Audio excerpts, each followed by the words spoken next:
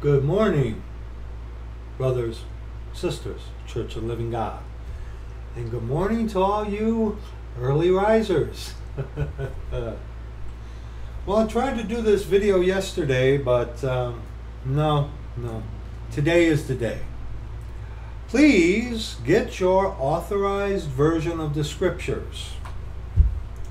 Turn with me in your authorized version of the scriptures to Matthew chapter 24. I'm not going to say that this video is going to be an expository video, even though we are going to have some exposition here. We are going to be reading in the book of Matthew chapter 24 verses 1 on to verse 18. And now I have done a video before called The Antichrist, where I already addressed this in that video, but we're going to look at it yet again today. We, through the scriptures, are going to seek to answer this question: what is the abomination that maketh desolate? Okay?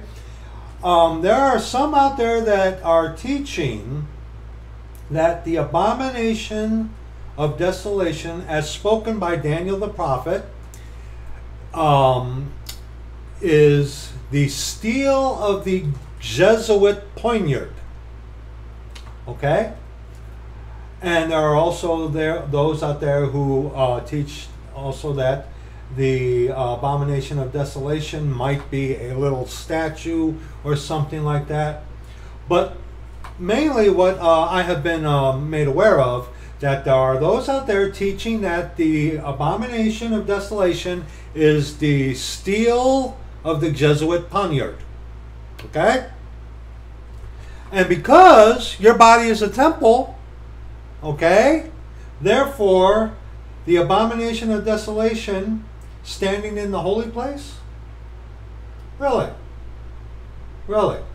So we are going to look in the scriptures, and the scriptures, Lord willing, are going to tell us what exactly the abomination of desolation is. Now, like I said, I have already covered this in a video before, but I'm going to cover it again in this video, okay? So, get your authorized version of the scriptures, and please follow me along word by word, verse by verse in the scripture. Okay? It's important that you do that. Okay? And I'm going to speak to you as though you are following me along. Okay? You got it? All right.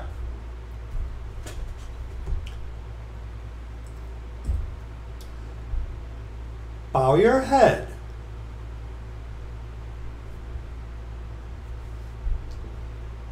Lord, please get me out of the equation, that thou, Lord, may speak to these people, to your body, the Church of the Living God, your congregation. Lord, may you increase and I decrease. Please give me the words to speak. Please lead me, guide me, that I may be used of you, my Lord Jesus Christ, Father, to speak this word that you will have spoken unto your people, the Church of the Living God. Lord, for those who will hear, may you give them ears to hear, eyes to see, and understanding hearts. And may you open up the scriptures today for us all who will be watching this or involved in this, Lord.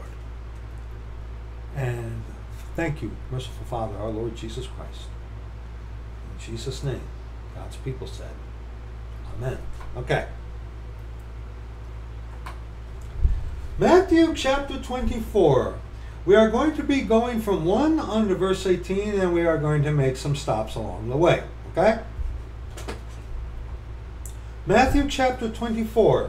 We are going to begin firstly by reading verses 1 on to verse 3. Okay? And Jesus went out and departed from the temple, and his disciples came to him for to shew him the buildings of the temple. And Jesus said unto them, See ye not all these things? Verily I say unto you, there shall not be left here one stone upon another that shall not be thrown down. Now very quickly, about verse 2. In 70 AD, that is when the Roman armies compassed Jerusalem about and devastated the temple and destroyed Jerusalem pretty much. Okay, they tore down the temple. So the prophecy of our Lord Jesus Christ, God our Father, came true historically. Okay, yes, the temple was destroyed in 70 AD by the Romans. Okay, so let's continue. Verse 3.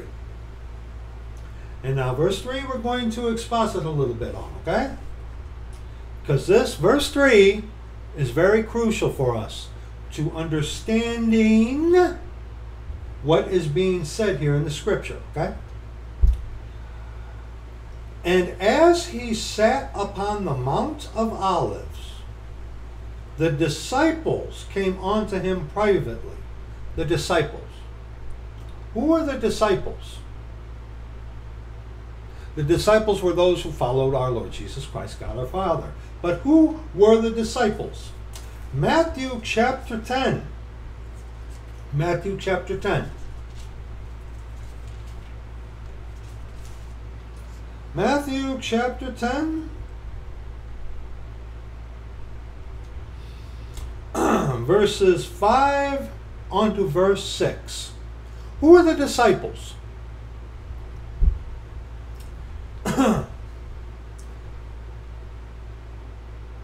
Matthew chapter 10, let's read verses 1 on to verse 6, okay? And when he had called unto him his 12 disciples, he gave them power against unclean spirits to cast them out, and to heal all manner of sickness and all manner of disease. Because the Jews require a sign, okay? That's in the book of 1 Corinthians chapter 1. You go find that, okay? Now the names of the 12 apostles are these. The first, Shimon, who is called Peter, and Andrew his brother, James the son of Zebedee, and John his brother, Philip and Bartholomew, Thomas, and Matthew the publican, James the son of Alphaeus, and Lebbaeus, whose surname was Thaddeus, Shimon the Canaanite, and Judas Iscariot, who also betrayed him. These 12 Jesus sent forth and commanded them, saying, now pay attention, go not into the way of the Gentiles, and into any city of the Samaritans enter ye not, but go rather to the lost sheep of the house of Israel. But wait. Go to Matthew chapter 15 now. Matthew chapter 15, verses 21 on to verse 24. Matthew chapter 15, verses 21 on to verse 24. Then Jesus went thence and departed into the coasts of Tyre and Sidon. And behold, a woman of Canaan came out of the same coasts. A woman of Canaan, excuse me. She wasn't a Jew. She was not of Israel. It's to the Jew first. Okay? And cried unto him, saying, have mercy on me, O Lord, thou son of David. Now, a Gentile, referring on to our Lord Jesus Christ, God our Father, as the son of David. Okay? This woman was a Gentile. So, her calling him, thou son of David, number one, is acknowledging him that he is king, but he is king of the Jews. This woman of Canaan was not a Jew. Okay? So, let's continue. My daughter is grievously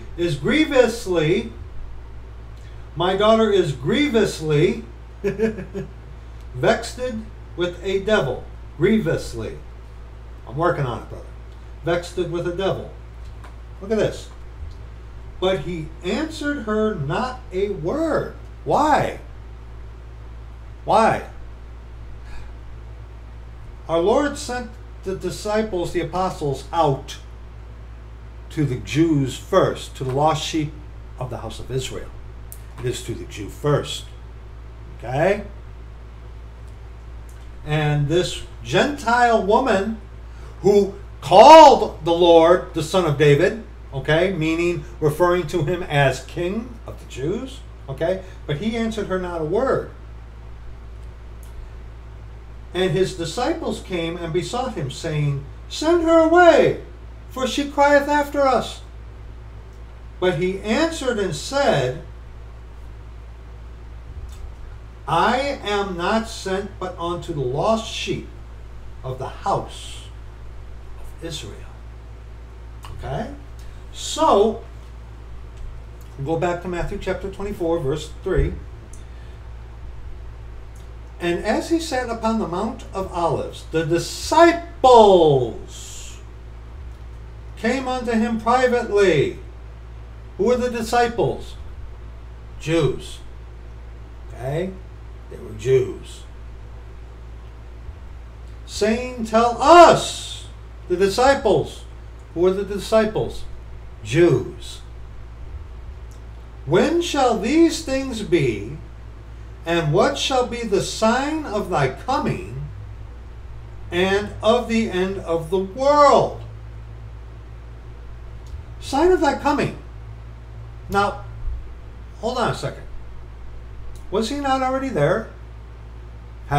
Was he not right there when the disciples were talking to him? Oh, you might be saying, when he entered in to Jerusalem, right? Riding upon an ass, go to Zechariah chapter 9, right? Right? Some of you might be saying, well, his coming, when he came into the kingdom, right? Zechariah chapter 9. Zechariah chapter 9, verse 9.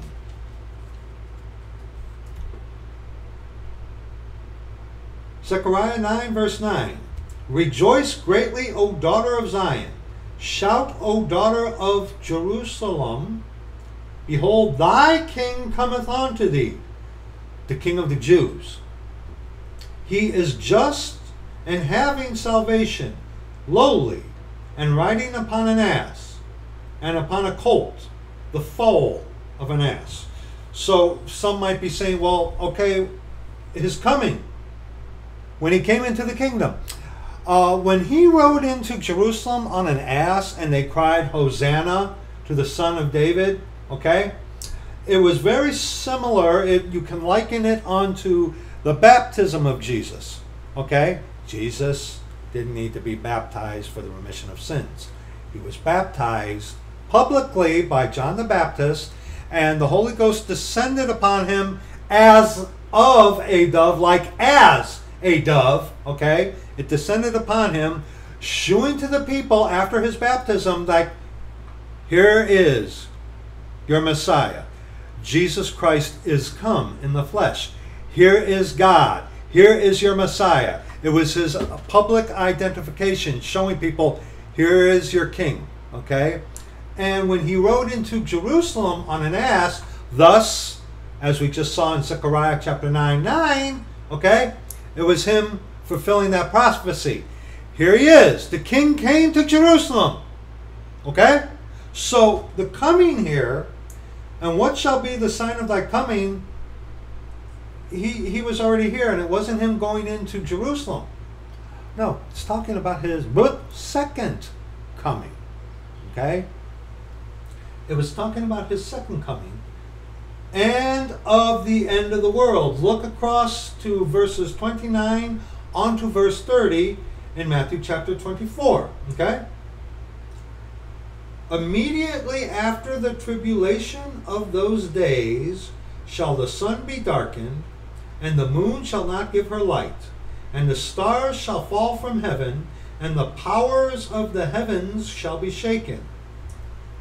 And then shall appear the sign of the Son of Man in heaven. And then shall all the tribes of the earth mourn, and they shall see the Son of Man coming in the clouds of heaven with power and great glory. Okay? So they are asking in verse 3, when is he going to come back? Because he's already there. Okay? Okay? He goes into Jerusalem. You can liken it onto his baptism. Here's the king. He came in just as to fulfill the prophecy in Zechariah chapter 9, verse 9. Okay? Okay? And also to go to Revelation chapter 19. Revelation chapter 19. Okay? It's talking about the second coming. Okay? Because he was already there. All right? Revelation chapter 19. Revelation chapter 19, verses 11 on to verse 16. Revelation chapter 19, verses 11 on to verse 16. The second coming. And I saw heaven opened, and behold, a white horse, and he that sat upon him was called Faithful and True, and in righteousness he doth judge and make war. His eyes were as a flame of fire, and on his head were many crowns, whereas the son of perdition has a crown, and he has a bow. Okay? We'll look at that a little later. Okay? His eyes were as a flame of fire, and on his head were many crowns, and he had a name written that no man knew but he himself. And he was clothed with a vesture dipped in blood, and his name is called the capital W Word of God. The capital W Word of God appears 7 times within the Authorized Version of the Scriptures. Every 7 times that a capital W word appears, it is always a reference onto our Lord Jesus Christ, God our Father. Okay? Okay, you got that? So, 7 times capital W word appears. Every single of those 7 times that it appears is always reference onto our Lord Jesus Christ. Okay? That's why when people are talking about the Word of God and you see that they're capitalizing it, no. Capital W word is referring onto our Lord Jesus Christ. Okay? Let's continue.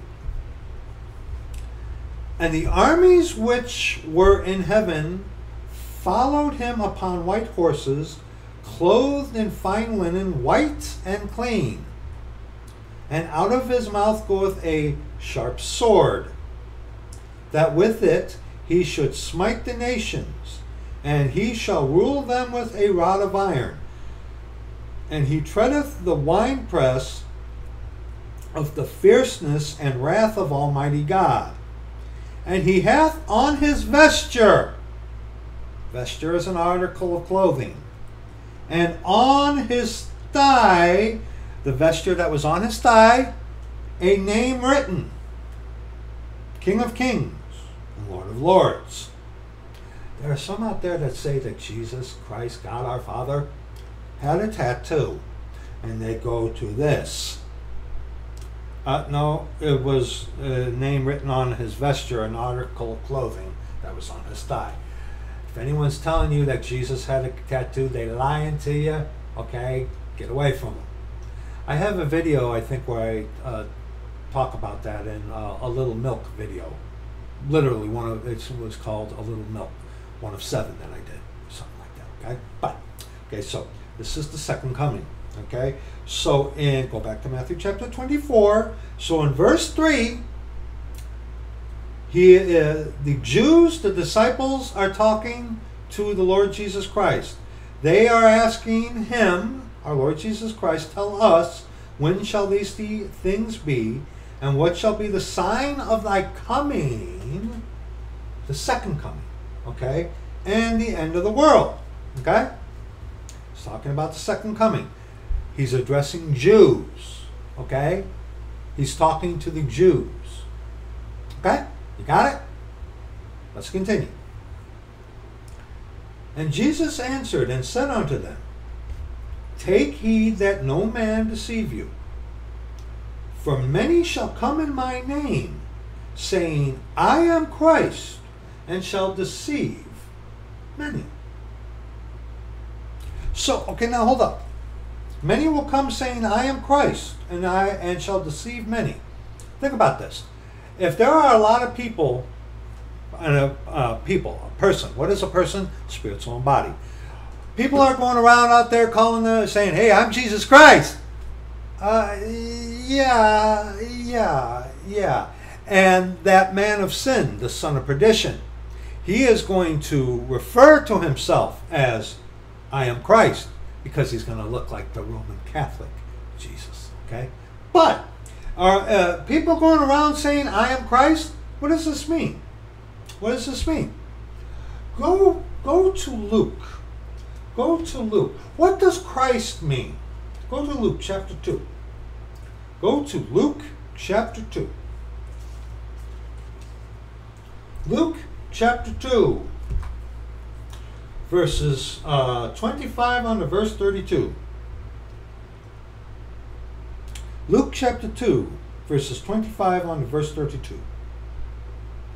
And behold, there was a man in Jerusalem whose name was Simeon.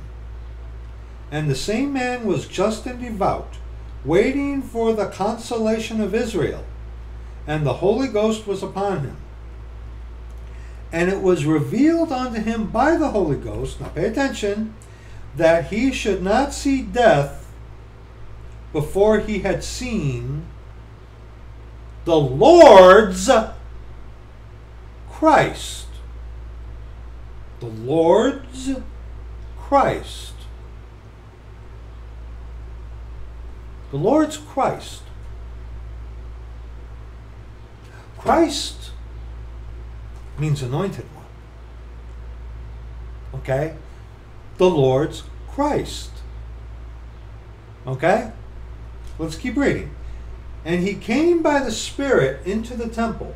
And when the parents brought in the child Jesus to do for him after the custom of the law, then took he him up in his arms and blessed God and said, Lord, now lettest thou thy servant depart in peace, according to thy word.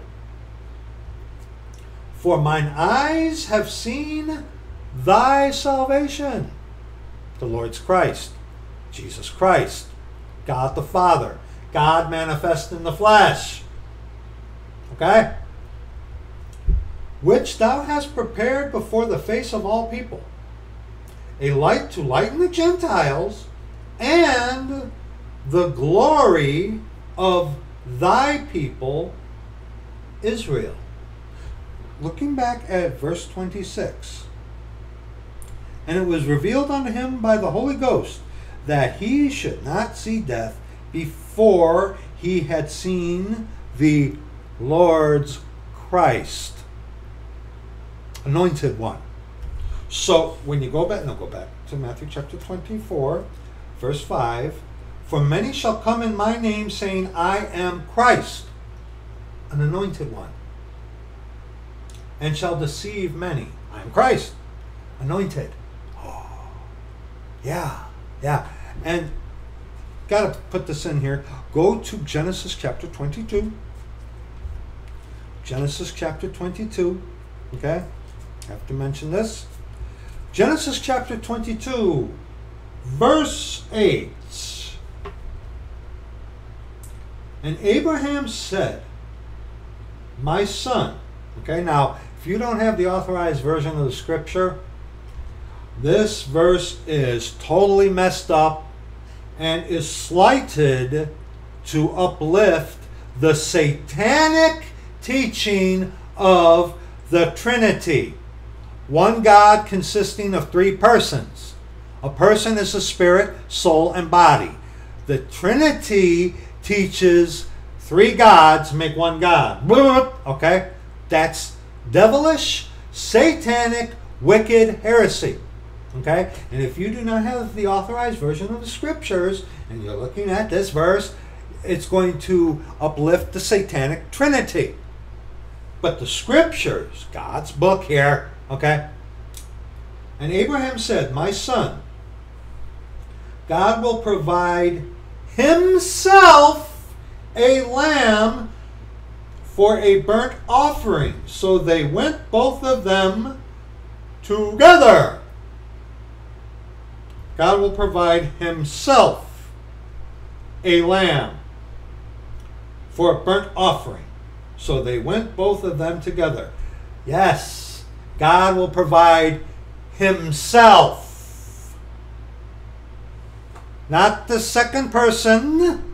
And a person is a spirit, soul, and body of the devilish, satanic, Babylonian, Egyptian, Roman Catholic Trinity.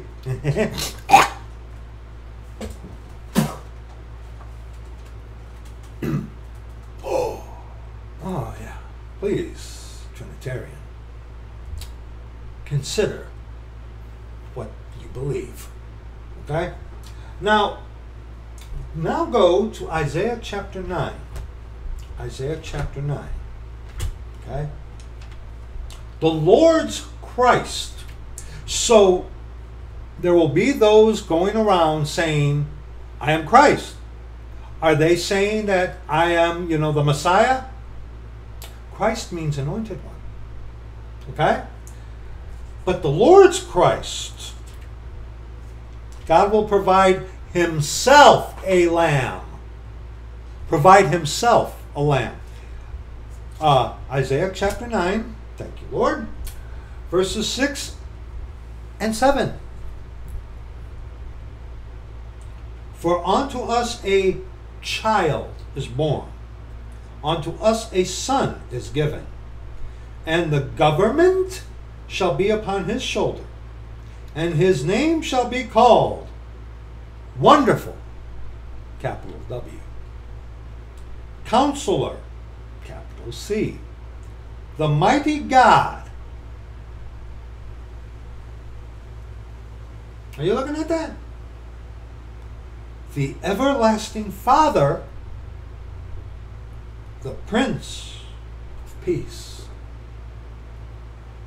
Of the increase of his government and peace there shall be no end, upon the throne of David and upon his kingdom, to order it and to establish it with judgment and with justice from henceforth even forever. The zeal of the Lord of hosts will perform this. So the Lord's Christ is God himself. Meaning what? Jesus Christ is the Father. Okay? And now go to John chapter 14. John chapter 14. Okay? John chapter 14. The Lord's Christ. John chapter 14 verses 6 on to verse 9. John chapter 14 verses 6 on to verse 9. Jesus saith unto him, I am the way, the truth, and the life. No man cometh unto the Father but by me. If ye had known me, ye should have known my Father also. And from henceforth ye know him, and have seen him. Philip saith unto him, Lord, shew us the Father, and it sufficeth us. Look at this. You gotta love this. Jesus saith unto him, Have I been so long time with you, and yet hast thou not known me, Philip? He that hath seen me hath seen the Father. And how sayest thou then, shew us the Father? The Godhead is Spirit, the Holy Ghost, soul, God the Father, body, the Word made flesh, our Lord Jesus Christ, okay? Spirit, soul, and body. Not three persons, which is a spirit, soul, and body, that make one God. That is satanic lunacy. Okay? It's lunacy. Absolute lunacy. Go back to Matthew chapter 24, verse 5 again. Okay? For many shall come in my name, saying, I am Christ, and shall deceive many. So what, there are going to be many people out there saying, I am Jesus Christ? No, that they are anointed ones. Christ means anointed. Okay? Okay? You got that? Okay, now let's continue. In Matthew chapter 24. And ye shall hear of wars and rumors of wars. We're hearing a lot about that today, ain't we? See that ye be not troubled, for all these things must come to pass, but the end is not yet. For nation shall rise against nation, and kingdom against kingdom. Is that not happening? Are we not hearing a lot about a lot of wars and possible conflicts, right? Is that not happening today? It is. I personally believe that these will be heightened, fulfilled even more so during the time of Jacob's trouble. Okay? But yes, we are seeing these things happening today. And there shall be famines and pestilences and earthquakes in divers places. And you can look this up on your own time. Earthquakes are greatly increasing. Okay? Verse 8. All these are the beginning of sorrows. Just beginning. Just beginning.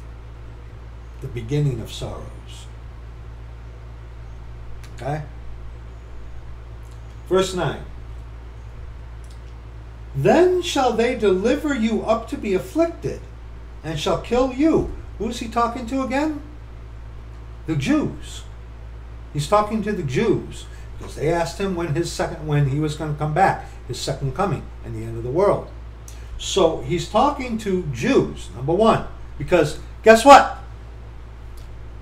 Had Christ Jesus died, buried, and rose again the third day according to the scriptures yet? Boop. No. No. What does that mean? We'll get to that in a second.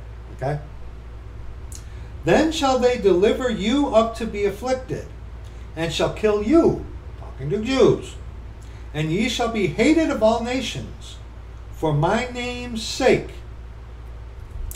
There is going to come a time, during the time of Jacob's trouble, erroneously referred to the Great Tribulation. Okay? It's called the time of Jacob's trouble. Who is Jacob? Israel. Who are Israel? Hebrews. The Jews. Okay? Okay? There's going to be a time when that man of sin, the son of perdition, is going to go into the third rebuilt temple, getting a little ahead of ourselves here, and he's going to declare himself to be God. Okay? And there are going to be Jews there who are going to realize, oh boy, we done made an oopsie. And hence, that man of sin, son of perdition, is going to turn his attention solely on the Jews. Okay? He's going to turn his attention directly onto the Jews and start annihilating them. Okay? When he shows himself or claims to be God. Okay? Okay? We'll get more on that in a second. Verse 10. And then shall many be offended, and shall betray one another, and shall hate one another. And many false prophets shall rise, and shall deceive many. And because iniquity shall abound, the love of many shall wax cold. Verse 13. But he that shall endure unto the end, the same shall be saved. Enduring to the end to be saved. And this gospel of the kingdom shall be preached in all the world for witness unto all nations, and then shall the end come. Now, concentrating now on verses 13 and verse 14. But he that shall endure unto the end, the same shall be saved. Question. Today, do we have to endure to the end to be saved? No, we don't. You and I, if you are saved, born again, converted of the Church of the Living God, inaccurately referred to as Christians, okay? When you are saved, born again, converted, guess what? You're sealed until the day of redemption. So if you were to die, you would be going with the Lord. You don't have to endure to the end to be saved of anything, because you're sealed. You're going to go to heaven, whether you like it or not. So what's going on here? What's going on here? Brothers and sisters of the Church of the Living God, you already know, but remember, there are those who watch these videos who do not know. So we are going to touch on this. What is this talking about? Question for you. When did the New Testament begin? When did it begin? Matthew chapter 1, with the birth of Jesus. Really? You sure about that? Is that what they tell you in those church buildings? You know, the pastor guys who are trained by Jesuits? Beg your pardon. Is that what they tell you? Yeah, I'm sure it is. Yeah, God said. What's going on here? When did the New Testament begin, dear friend? Okay? Let's find the answer to that. Go to Hebrews chapter 9. Brethren, this is the problem. This is the problem. And the fact that people are not rightly dividing the word of truth, that steers them into all kinds of heresies, and the ignorance of God's word, the scriptures, is what Satan is banking off of with his army, the Jesuits, and his church, Mystery Babylon, Roman Catholicism, and all the hirelings in the church buildings. You and I know that as a Church of the Living God. They don't. Hebrews chapter 9. Hebrews chapter 9. The book of Hebrews is written to the who? Hebrews. The book of Hebrews is what is known as a time of Jacob's trouble epistle. Okay? It is written for the Jews during the time of Jacob's trouble. Once they get that, oh boy, Jesus Christ, who the authorized version of the scripture believers were telling us about, he is actually God, our Father. He is our Messiah. They're going to come here. Where that is why the book of Hebrews is laid out in the structure that it is, explaining unto the Jew what you and I of the Church of the Living God already know today. Okay? But getting back on point, when did the New Testament begin? Most of you are told with the birth of Jesus in Matthew chapter 1. Hebrews chapter 9, verse 11 onto verse 20. But Christ, being come an high priest of good things to come, by a greater and more perfect tabernacle, not made with hands. More on that later. That is to say, not of this building. Not of this building. Okay. Hold your place there. Go to Acts chapter 7. Getting a little ahead of myself, but that's okay. Acts chapter 7. Okay? My beloved, our beloved brother, Alexander Hartley, our dear friend, has done 2 videos about church. I'm going to link those in this video if I can remember. Brother, feel free to link them if I forget. Okay? Go ahead. But today in this dispensation, a dispensation, what is that? We'll get to that. Today in this dispensation, Okay? They had a temple in the Old Testament. But today, Acts chapter 7, verses 48 on to verse 50. Acts chapter 7, verses 48 on to verse 50. Howbeit the Most High dwelleth not in temples made with hands. So wait, you mean God doesn't dwell in a church building like the Roman Catholics tell you? Really? Yeah. Yeah. Well, what about the temple? It was a different dispensation. Different. Don't worry. We're touching on this. We have to. We have to. Okay? So, howbeit the Most High dwelleth not in temples made with hands, as saith the prophet, Heaven is my throne, and earth is my footstool. What house will ye build me, saith the Lord? Or what is the place of my rest? Hath not my hands made all these things? God does not dwell in temples made with hands. Okay? Go back to Hebrews chapter 9. Okay? Picking up at verse 12. Neither by the blood of goats and calves, but by his own blood he entered in once into the holy place, having obtained eternal redemption for us. Once. Not a continual sacrifice. Not your Eucharistic satanic blasphemy. Your love of flesh. You devil Jesuit coadjutors and Catholics. No. One time. Not a continual sacrifice, as Mystery Babylon likes to teach you. Mystery Babylon is Roman Catholicism, by the way.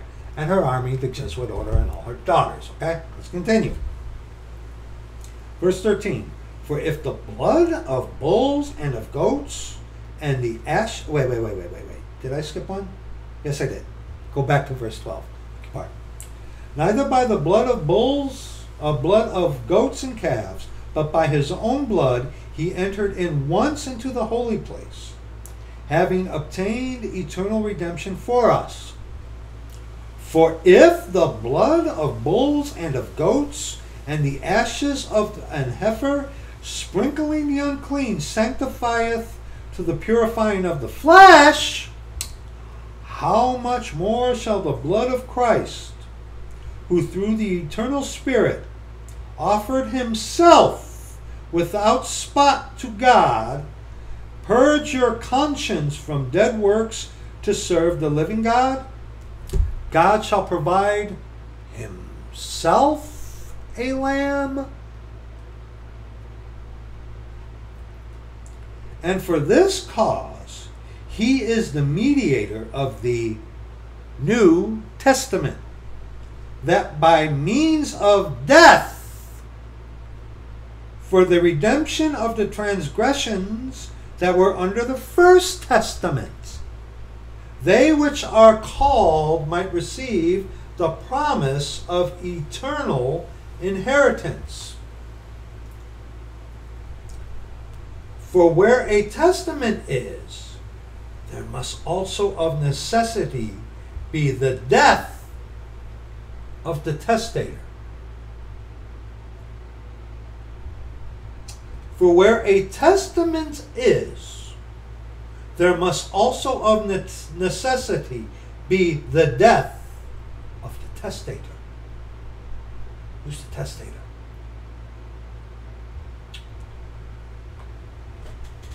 Look at the scripture different. For a testament is of force after men are dead. Otherwise it is of no strength at all while the testator liveth. Whereupon neither the first testament was dedicated without blood. Whereupon neither the first testament was dedicated without blood. For when Moses has spoken every precept to all the people according to the law, he took the blood of calves and of goats with water and scarlet wool and hyssop, and sprinkled both the book and all the people, saying, This is the blood of the testament which God hath enjoined unto you. Okay? Now, look at verse 15. And for this cause he is the mediator. He is the mediator of the New Testament. He, our Lord Jesus Christ, God our Father. Jesus Christ is come in the flesh. Okay?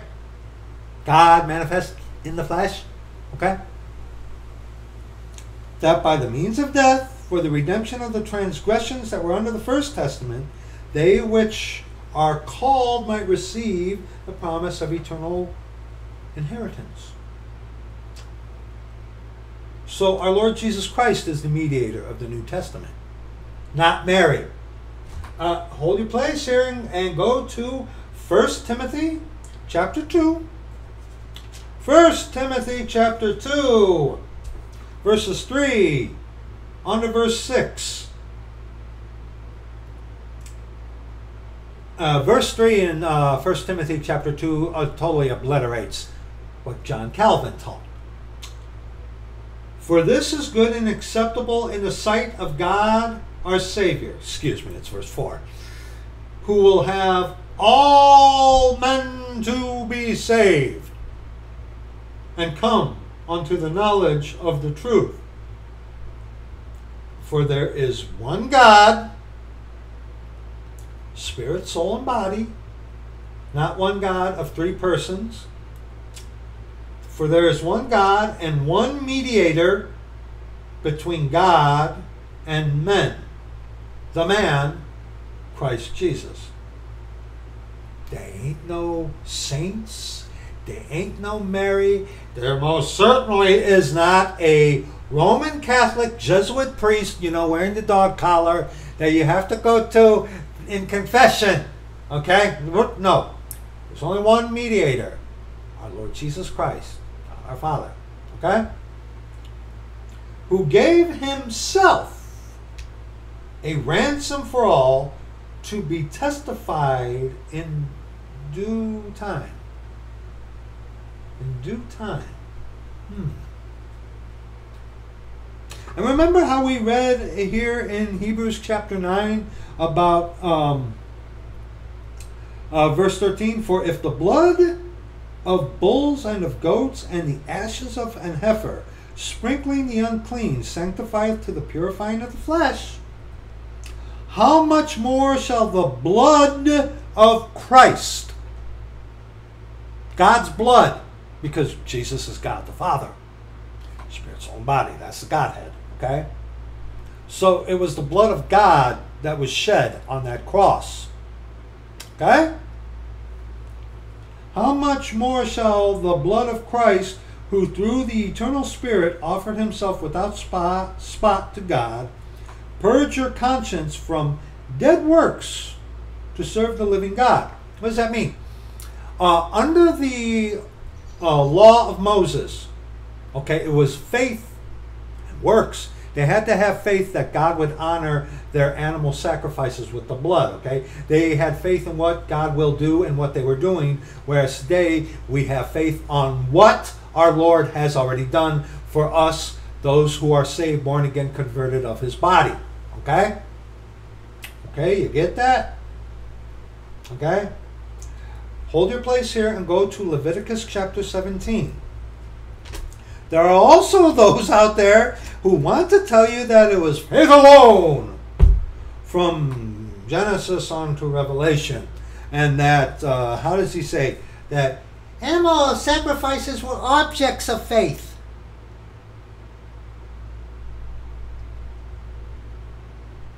Who wants to believe that? Someone who is deceived. Someone who is full of pride. Not willing to come to the Lord on his terms, broken and contrite. Yeah. Leviticus chapter 17, verse 11. Okay? Leviticus.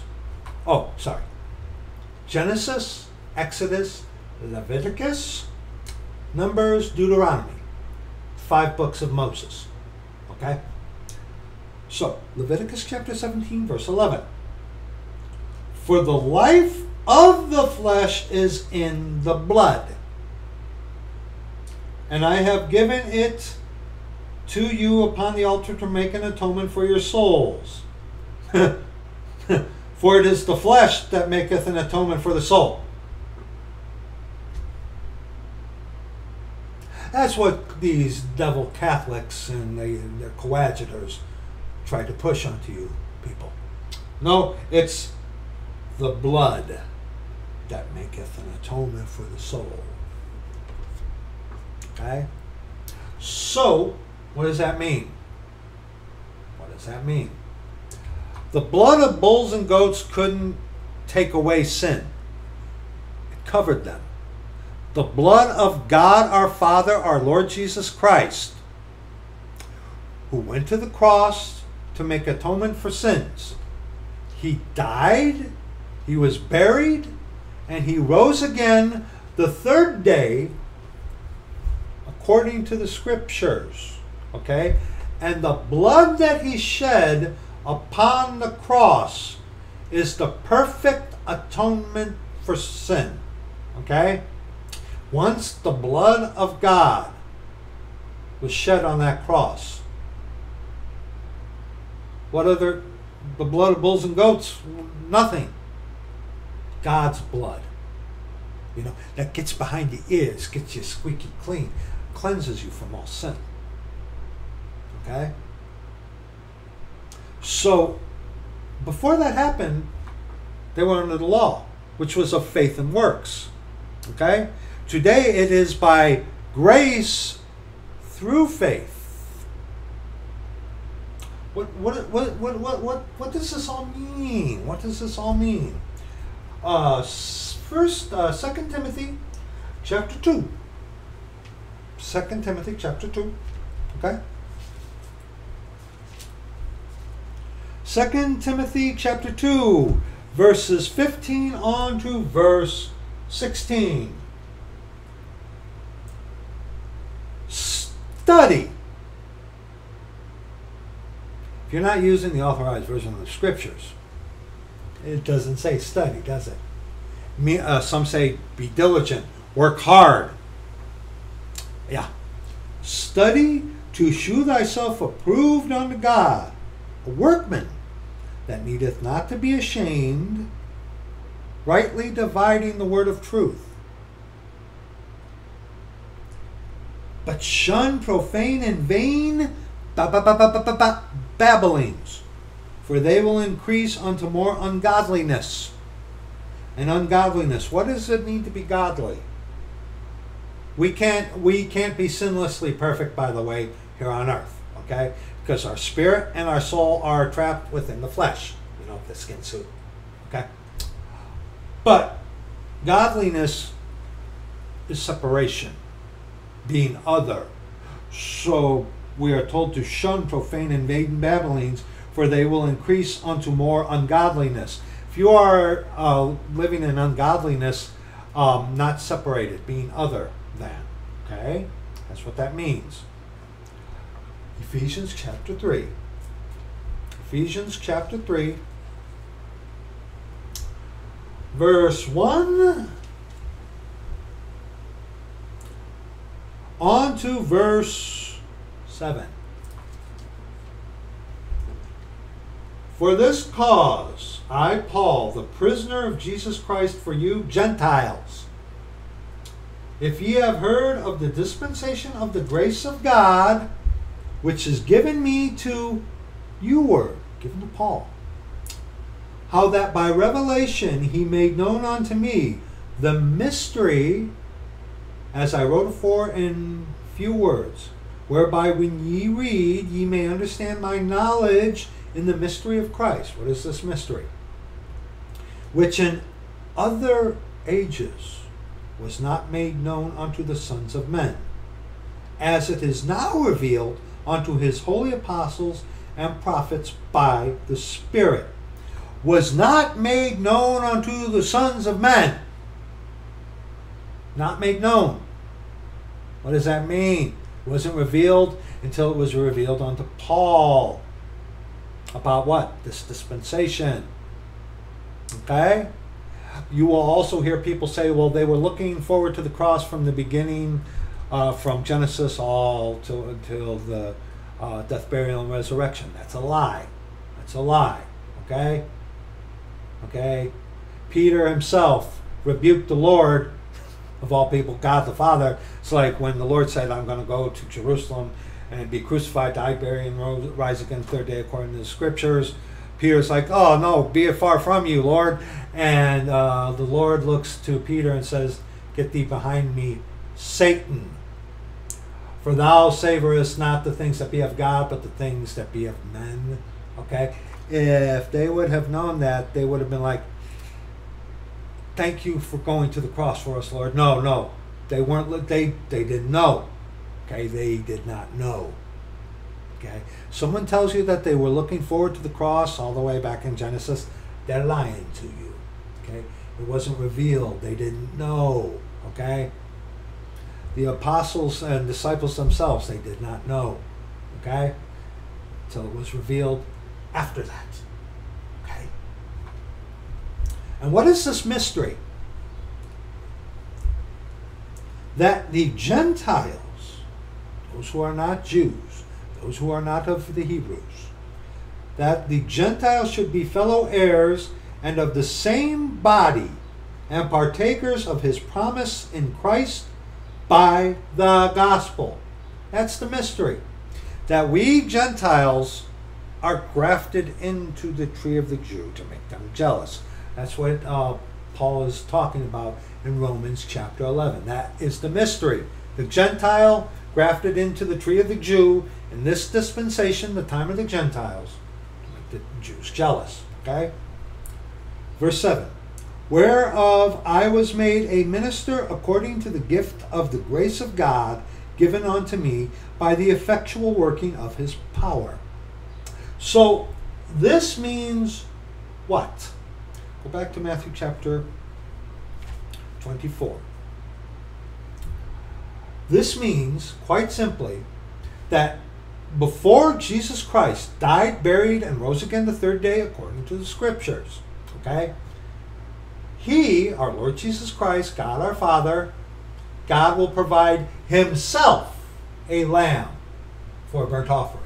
Himself, okay? He, in Matthew chapter 24, had yet to die, bury, and rise again the third day according to the scriptures. He had not shed his blood yet on the cross. Hence, that means that doctrinally, they were still under the law. They were still in the Old Testament, the law of Moses, because the perfect sacrifice for sins had yet to be made. Okay? That's what that means. That is rightly dividing the word of truth. Scriptures are written for you, but they're not, it's not all written to you. Okay?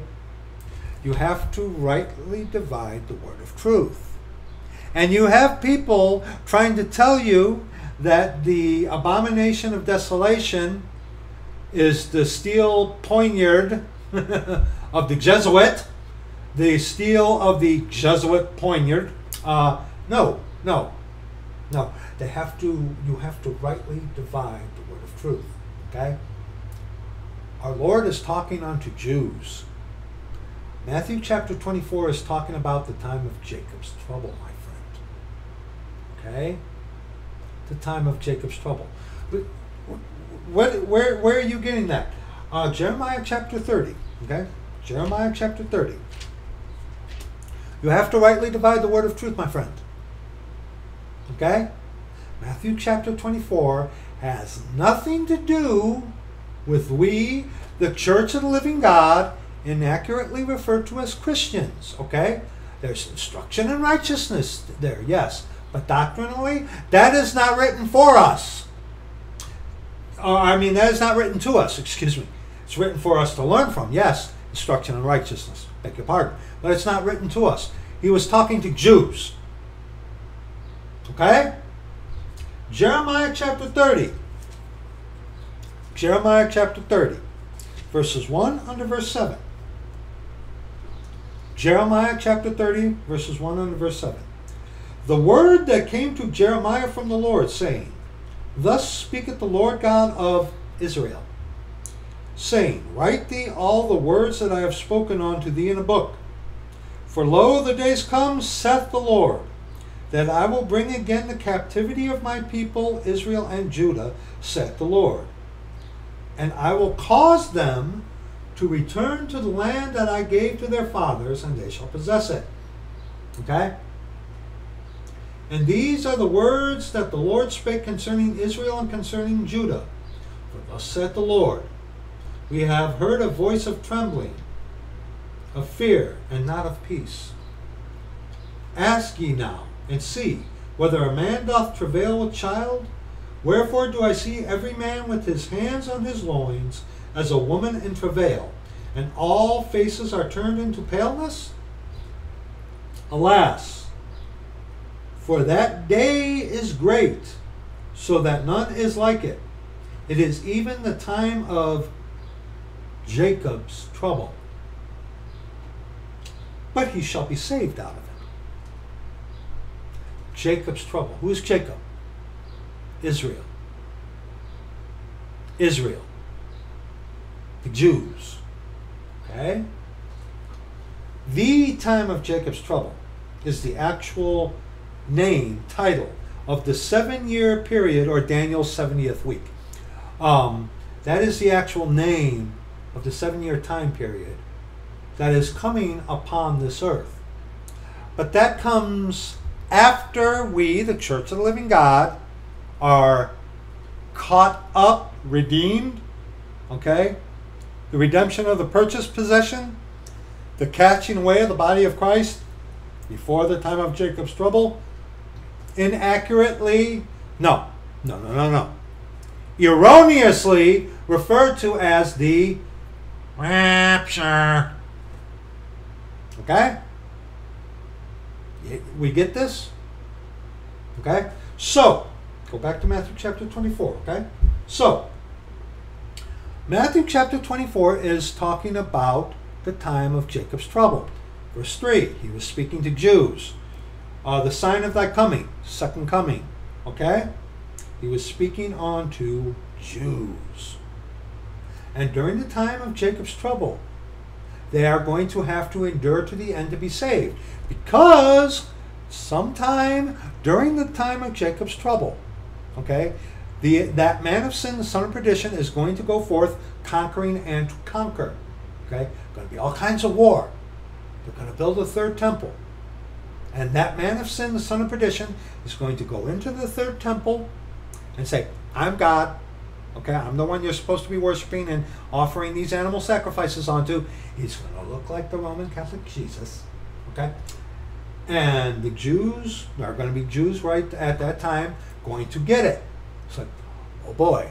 But see, that man of sin, the son of perdition, is going to implement what is called the mark of the beast, which is in the right hand or in the forehead, that no man might buy or sell, save he that had the mark and the name of the beast. Or you can't buy or sell if you. The only way you'll be able to buy or sell during the time of Jacob's trouble is if you have the mark in your hand or in your forehead.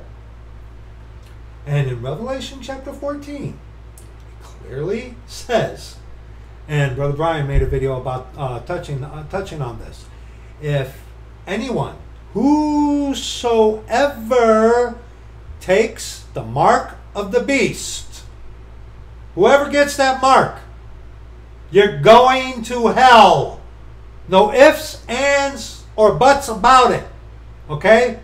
You take the mark, you're not going to dig it out of your hand or gouge it out of your forehead. Okay? It's not that you get it and you don't, and you are not going to worship or do all these. No. It's one thing. You take that, you're immediately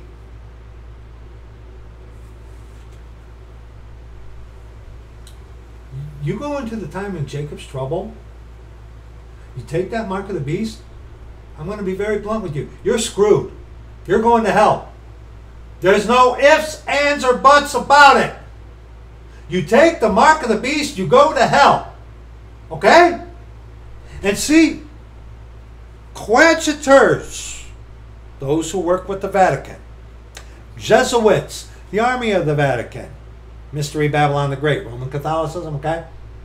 These coadjutors are minimalizing that, making light of it, teaching heresy, that people can take the mark of the beast, cut off their hand, or gouge it out of their head, okay? There are those out there who's like, well, I don't think you're going to go. The scriptures are plain. You take the mark of the beast, you go into hell, okay? And plus, you won't be able to buy or sell unless you have that. So, those people during the time of Jacob's trouble, they're going to have to keep the commandments of God and have the faith of Jesus Christ. Faith and works during the time of Jacob's trouble. Because if you take that mark of the beast, you're going to hell. There's no getting away from that. There's no oopsies. You're going to hell if you take the mark of the beast. You're going to hell if you get the mark of the beast. If you take the mark of the beast, you're going down. Okay? And anyone telling you otherwise, they're lying. And most likely working for the Vatican. Okay? Comprende? So, but he that shall endure unto the end, the same shall be saved. Romans chapter 8. Romans chapter 8. Okay? Romans chapter 8. Romans chapter 8, verses 31 on to verse 39. Now, when the Lord saves you, okay? When the Lord saves you, you are sealed unto the day of redemption, okay? The Lord himself seals you with himself. The Lord is that Spirit, okay? So when you are saved, born again, converted today in this dispensation, you are eternally secure. Once saved, always saved. You're going to heaven, okay? All right? Eternal security applies for us today. In the dispensation of the time of Jacob's trouble, there are 144,000 Jews who will be sealed. But other than that, eternal security is not there. Because if you take the mark of the beast, you go to hell. Okay? But Romans chapter 8, verses 31 on to verse 39. Come on. What shall we then say to these things? If God be for us, who can be against us? He that spared not his own Son, but delivered him up for us all, how shall he not with him also freely give us all things? Who shall lay anything to the charge of God's elect? It is God that justifieth, not you by your own belief. God justifies you. Okay? Now, elect. God has chosen the way of the cross. God has chosen the church of the living God. He has chosen that way. Our Lord Jesus Christ, God our Father, said himself, I am the way, the truth, and the life. Okay? So the way of the cross, to Calvary, church of the living God, coming to God broken and contrite, and in the fear of the Lord, crying out, calling upon the name of the Lord for his forgiveness and mercy upon you, a sinner who is chief. Okay? That is what he has chosen. That means that is what the election is talking about. Because elect is, in other places in Scripture, elect is always talking about who? The elect, the Jews. But in context here, the elect, which is both Jew and Gentile, is referring on to the way of the cross, the church of the living God, which is comprised of both Jew and Gentiles. Okay? I also have another video addressing that, the Calvinistic video. Okay?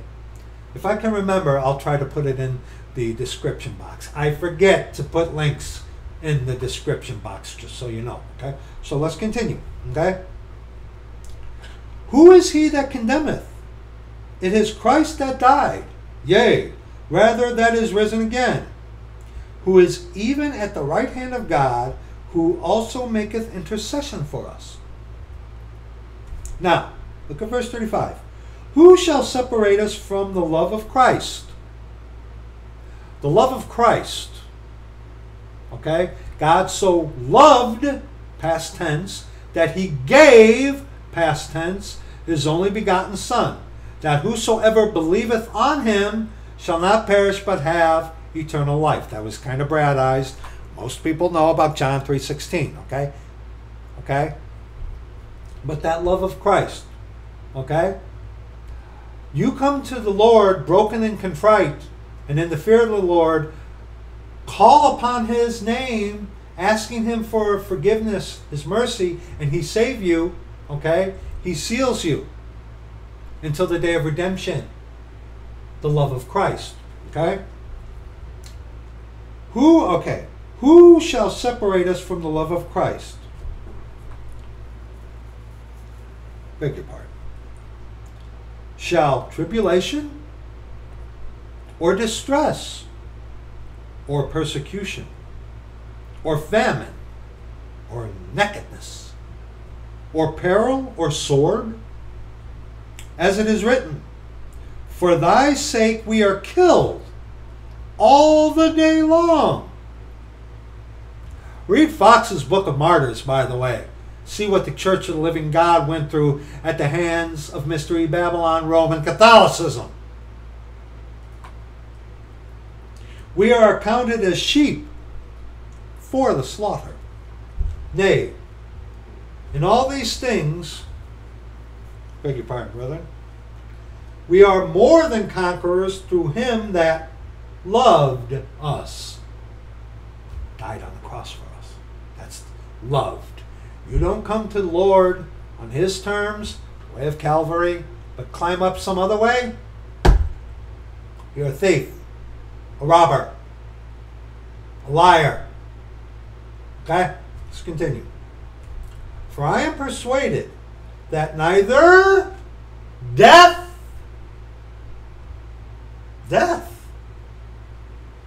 nor life, nor angels, nor principalities, nor powers, nor things present, nor things to come, nor height, nor depth, nor any other creature shall be able to separate us from the love of God, which is in Christ Jesus our Lord.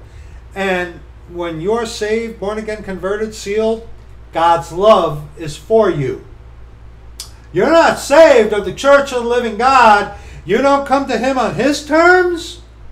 God's love is not for you, dear friend. His wrath is for you. Comprende? Okay? Now go to 2 Corinthians chapter 1. 2 Corinthians chapter 1. Verses 21. Not 1 Corinthians, sorry. 2 Corinthians chapter 1, verses 21 on to verse 22. 2 Corinthians chapter 1, verses 21 on to verse 22. Now he which establisheth us with you in Christ, and hath anointed us is God, who hath also sealed us, and given the earnest of the Spirit in our hearts. Sealed us, and given us the earnest of the Spirit in our hearts. Go to 2 Corinthians chapter 5, verses 1 on to verse 10. For we know that if our earthly house of this tabernacle were dissolved, pay attention, okay? Pay attention. We have a building of God, and house made with a house not, brother. Slowly but surely, okay? Let me reread this. For we know that if our earthly house of this tabernacle were dissolved, speaking about the body, we have a building of God, and house not made with hands, eternal in the heavens. For in this we groan, earnestly desiring to be clothed upon with our house which is from heaven. Even so, come Lord Jesus. You and I, Church of the Living God, we wanted to be redeemed yesterday. But remember, whom the Lord will save today who weren't saved yesterday. Okay? If so be that being clothed we shall not be found naked. For we that are in this tabernacle do groan, being burdened. Yeah. Not that we would be unclothed, but clothed upon, that mortality might be swallowed up of life, eternal life. Okay?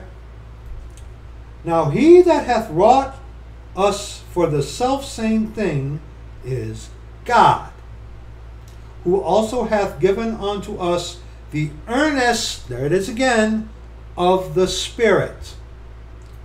Therefore we are always confident, knowing that whilst we are at home in the body, we are absent from the Lord. At home in the body. Comfortable. Enjoy living in the flesh. Love being down here. Are you at home in the flesh? Are you at peace? Like, see, easy believism people who skip over brokenness and contrition. Okay? Totally against calling on the name of the Lord, because that is the ultimate shoe of humility. The lesser is calling upon the greater. But see, someone who just believes without any brokenness or contrition, they are their own God. Okay? They are their own God. They don't have to call on the greater, because they are the greater, because they are saved by what they do. See? Very dangerous. Okay? Verse 6. Therefore we are always confident, knowing that whilst we are at home in the body, we are absent from the Lord. See, while we're down here, our spirit and soul are in the flesh. Okay? We're not up there with the Lord, even though we are seated together with Him in heavenly places. Okay? But we're still down here. Okay? Do you want to go be with the Lord Jesus Christ? I do! My brothers and sisters of the Church of the Living God. Oh, beg your pardon. Of course you do. But see, there are those who call themselves Christians that go to the church building systems that are being trained by Jesuits. They want to stay down here. They're millionaires, and they'll spend all kinds of time boasting themselves of how God has blessed them, instead of boasting the Lord of how He has had mercy on them. Okay? Boasting themselves through the Lord, rather than boasting the Lord through themselves. See, there's a difference. If you're at home here in the body, calling yourself a Christian, you've got some big problems. You've got some big problems, buddy. Now let's continue. For we walk by faith, not by sight. Hold your place here. Hold your place here. Go to Hebrews chapter 11. Hebrews chapter 11. Okay. Again, the book of Hebrews is written for who? Hebrews. Okay? For the Hebrews during the time of Jacob's trouble, the Jews. Okay? The book of Hebrews is not written to us. There's stuff that crosses dispensational lines in the book of Hebrews, yes. A lot of instruction in righteousness, but it is not written to us. Okay? We walk by, what does it say there? For we walk by faith, not by sight.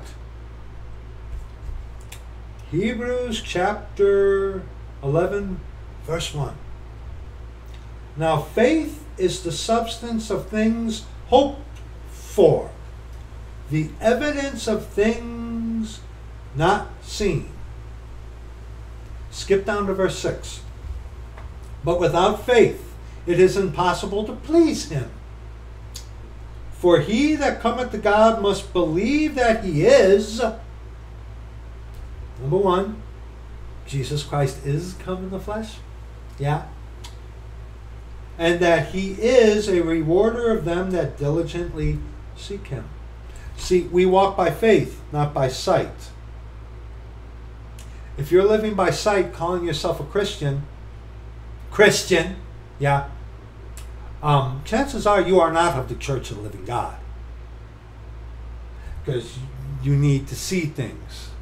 The Jews require a sign. We don't need signs today. We walk by faith. The Church of the Living God walks by faith, not by sight.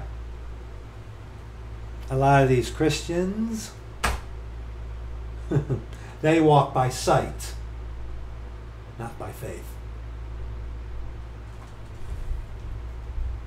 Verse 8 in 2 Corinthians chapter 5. We are confident, I say, and willing rather to be absent from the body, oh yeah, and to be present with the Lord. Wherefore we labor, not to save yourself. We are called unto good works. Remember, we are ambassadors of the Lord Jesus Christ. We are ministers of reconciliation. We have the word of reconciliation, okay? Serving the Lord in whatever capacity it is that you are in, okay? Living by example that Paul gave us. Living your life in accordance with the Scriptures, okay? By our example that we give, okay? And also by our verbal testimony. Because faith cometh by hearing, and hearing by the word of God. But if people don't want to hear, the way you live in accordance with the Scripture is also testifying. Don't forget that. Especially nowadays, okay? Wherefore we labor that, whether present or absent, we may be accepted of him. Doing what is right. See, those of us, if you are saved, born again, converted, you're sealed. Going to heaven, whether you like it or not. Okay? You're going to heaven. Once saved, always saved. Okay? Hold up. For we must all appear, all, those who are saved. For we must all appear before the judgment seat of Christ. All of us of the Church of the Living God. Those who are not of the Church of the Living God, they're going to appear at the great white throne of judgment. The judgment seat of Christ is for the Church of the Living God, the body of Christ. Okay? Great white throne, those are for those who are not of the Church of the Living God. Don't forget that.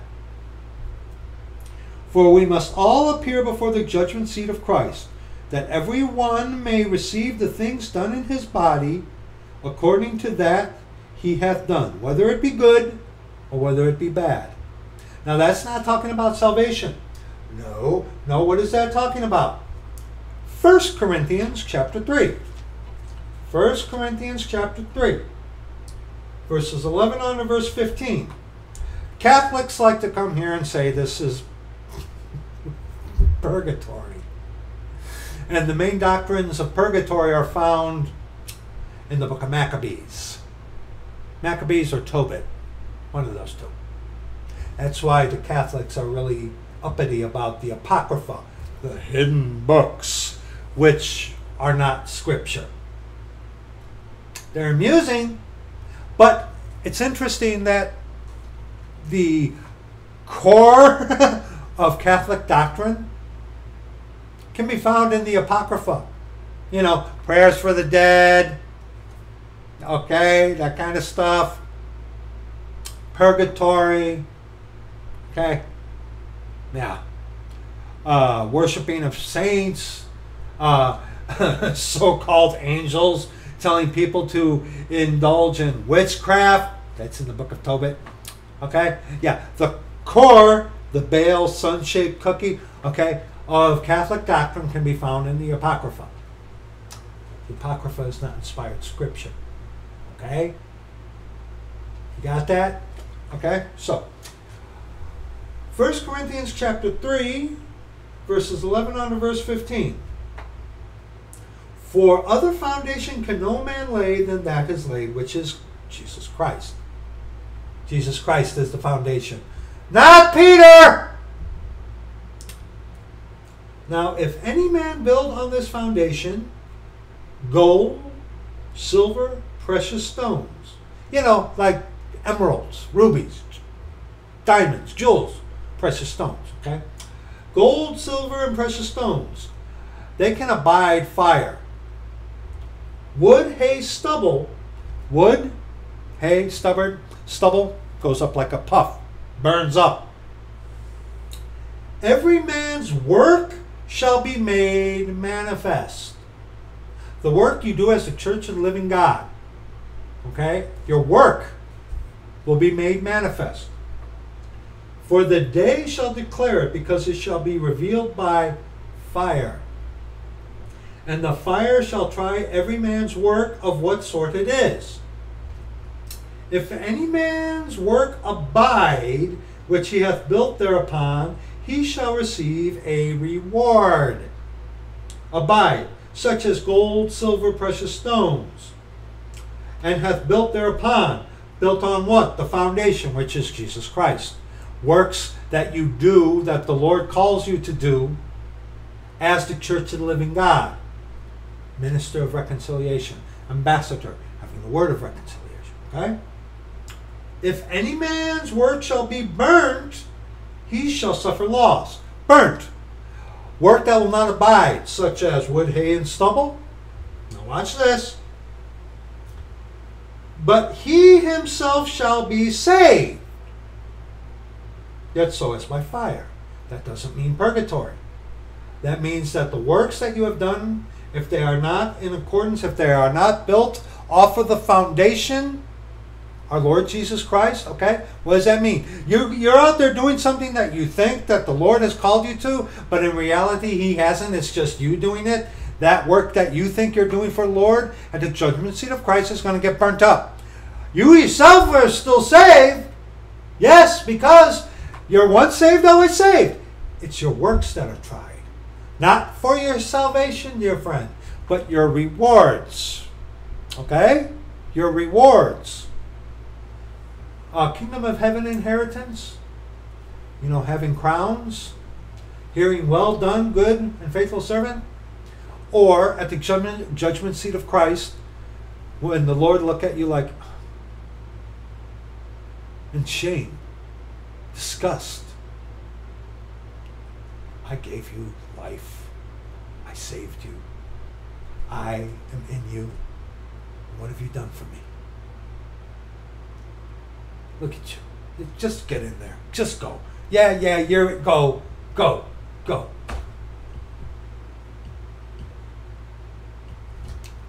Think about that. So, the work you do will be tried for your rewards, not your salvation. Different.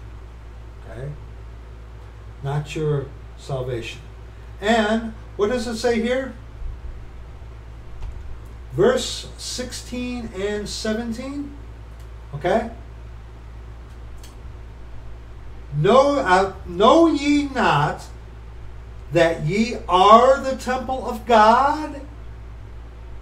That ye, church of the living God, those who are saved, born again, converted.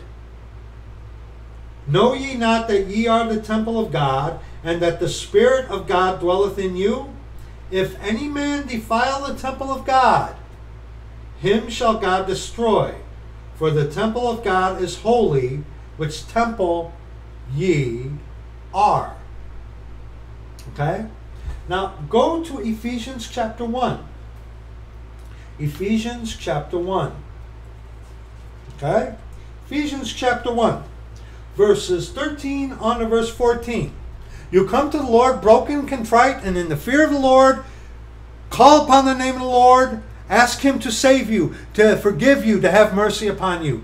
The Lord saves you, okay? It's an issue of the heart. He doesn't see as a man sees. He sees the heart, okay? Verses 13 and 14. In whom ye also trusted, after that ye heard the word of truth, the gospel of your salvation, in whom also after that ye believed, ye were sealed with that Holy Spirit of promise. Sealed. You cannot become unsealed once you are sealed. Which is the earnest, there's that word again, of our inheritance until the redemption of the purchased possession, unto the praise of his glory. See, you're saved, born again, converted. You are purchased. You are God's purchased possession. He bought you with his blood. See, that's the price he paid to make you right with him. Okay? And see, you come to him on his terms. You are sealed. Sealed with that Holy Spirit of promise, the Holy Ghost. The Lord Jesus Christ is that Spirit, by the way. 2 Corinthians chapter 3, verse 17. Okay? The Lord is that Spirit. You have the Lord Jesus Christ, God our Father, living in you. Okay? The Holy Ghost, the Lord is that Spirit. Okay? Okay? So, God living within you, Church of the Living God. That means that since God dwells within you, your body is the temple of the Holy Ghost. And the Lord is that Spirit. That is why it is very imperative for those of you out there of the Church of the Living God to mind your P's and Q's. Okay? Because your body is the temple of the Holy Ghost. If you defile the temple of God, God will destroy you. 1 Corinthians chapter 5. To hand one over to Satan for the destruction of the flesh, that the spirit may be saved in the day of the Lord Jesus. You're saved, born again, converted of the Church of the Living God. Your body is a temple. The temple of God. Because God does not dwell in temples made with hands. Yes. Okay, you get that? Okay? So, being saved, the Lord saving you, you are sealed with the Holy Ghost, eternally secure, once saved, always saved. Jesus, God our Father, Holy Ghost, one God, Spirit, soul, and body, dwells within you. Okay? You're sealed until the day of redemption. You're going to heaven. Your body is the temple of the Holy Ghost. Okay? Now, 1 Corinthians chapter 6. 1 Corinthians chapter 6. 1 Corinthians chapter 6, verses 12 on to verse 20. All things are lawful unto me, but all things are not expedient. All things are lawful for me, but I will not be brought under the power of any. If you're letting something like an addiction rule over you, you're being brought under its power. Meats for the belly, and the belly for meats, but God shall destroy both it and them.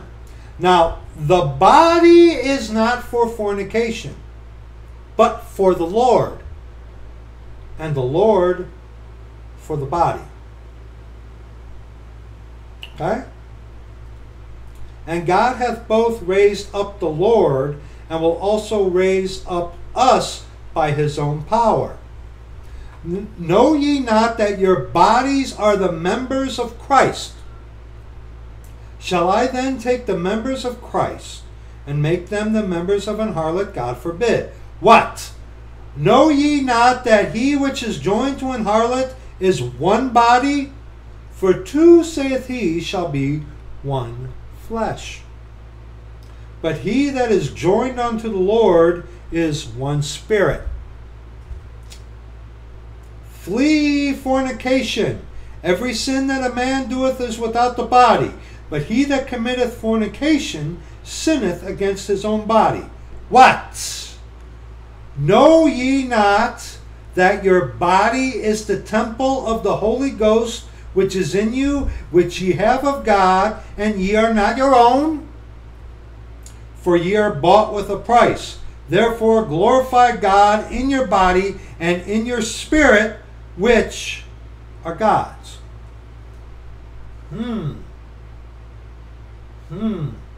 So, question.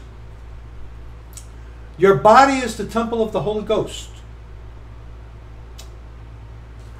In order for your body to be the temple of the Holy Ghost, guess what? You need to be saved. Okay? 1 second. Okay, sorry about that. Now, go back to Romans chapter 8. Romans chapter 8. Go back there. Look at Romans chapter 8, verses 8 on to verse 12. Okay? Romans 8, verses 8 on to verse 12. So then they that are in the flesh cannot please God. Living by the flesh. Okay? Living your life in accordance to the flesh and the dictates thereof. You know, being at home in the body. But ye are not in the flesh, but in the Spirit. If, conditional clause, if so be that the Spirit of God dwell in you. If the Spirit of God dwell in you. Guess what? Your body cannot be the temple of the Holy Ghost if you don't have the Lord living in you. Okay? Now, if any man have not the Spirit of Christ, he is none of his. So in order for your body to be the temple of the Holy Ghost, you need to be saved of the Lord Jesus Christ and sealed. Then your body is the temple of the Holy Ghost. Okay? So the only way your body can be the temple of God is if God dwells within you. And if Christ be in you, the body is dead because of sin, but the Spirit is life because of righteousness. You look up, go ahead right now, go ahead on your own time, pause this real quickly, okay? Look at verse 3, okay? Pause this, read verse 3 on your own time, okay? Sinful flesh, okay? Flesh is sinful. But if God lives within you, your body is the temple of the Holy Ghost.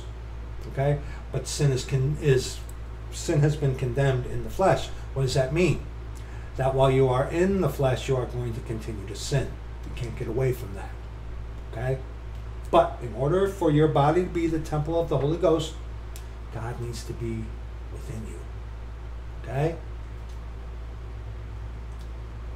But if the Spirit of him that raised up Jesus from the dead dwell in you, he that raised up Christ from the dead shall also quicken your mortal bodies by his Spirit that dwelleth in you.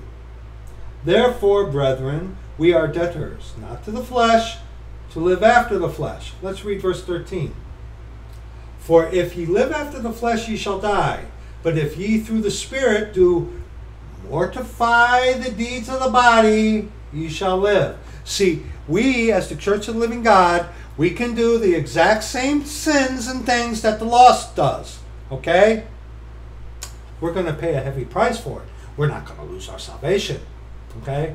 But if we continue to live in sin, being of the Church of the Living God, God will hand us over to Satan for the destruction of the flesh, that the Spirit may be saved in the day of the Lord Jesus.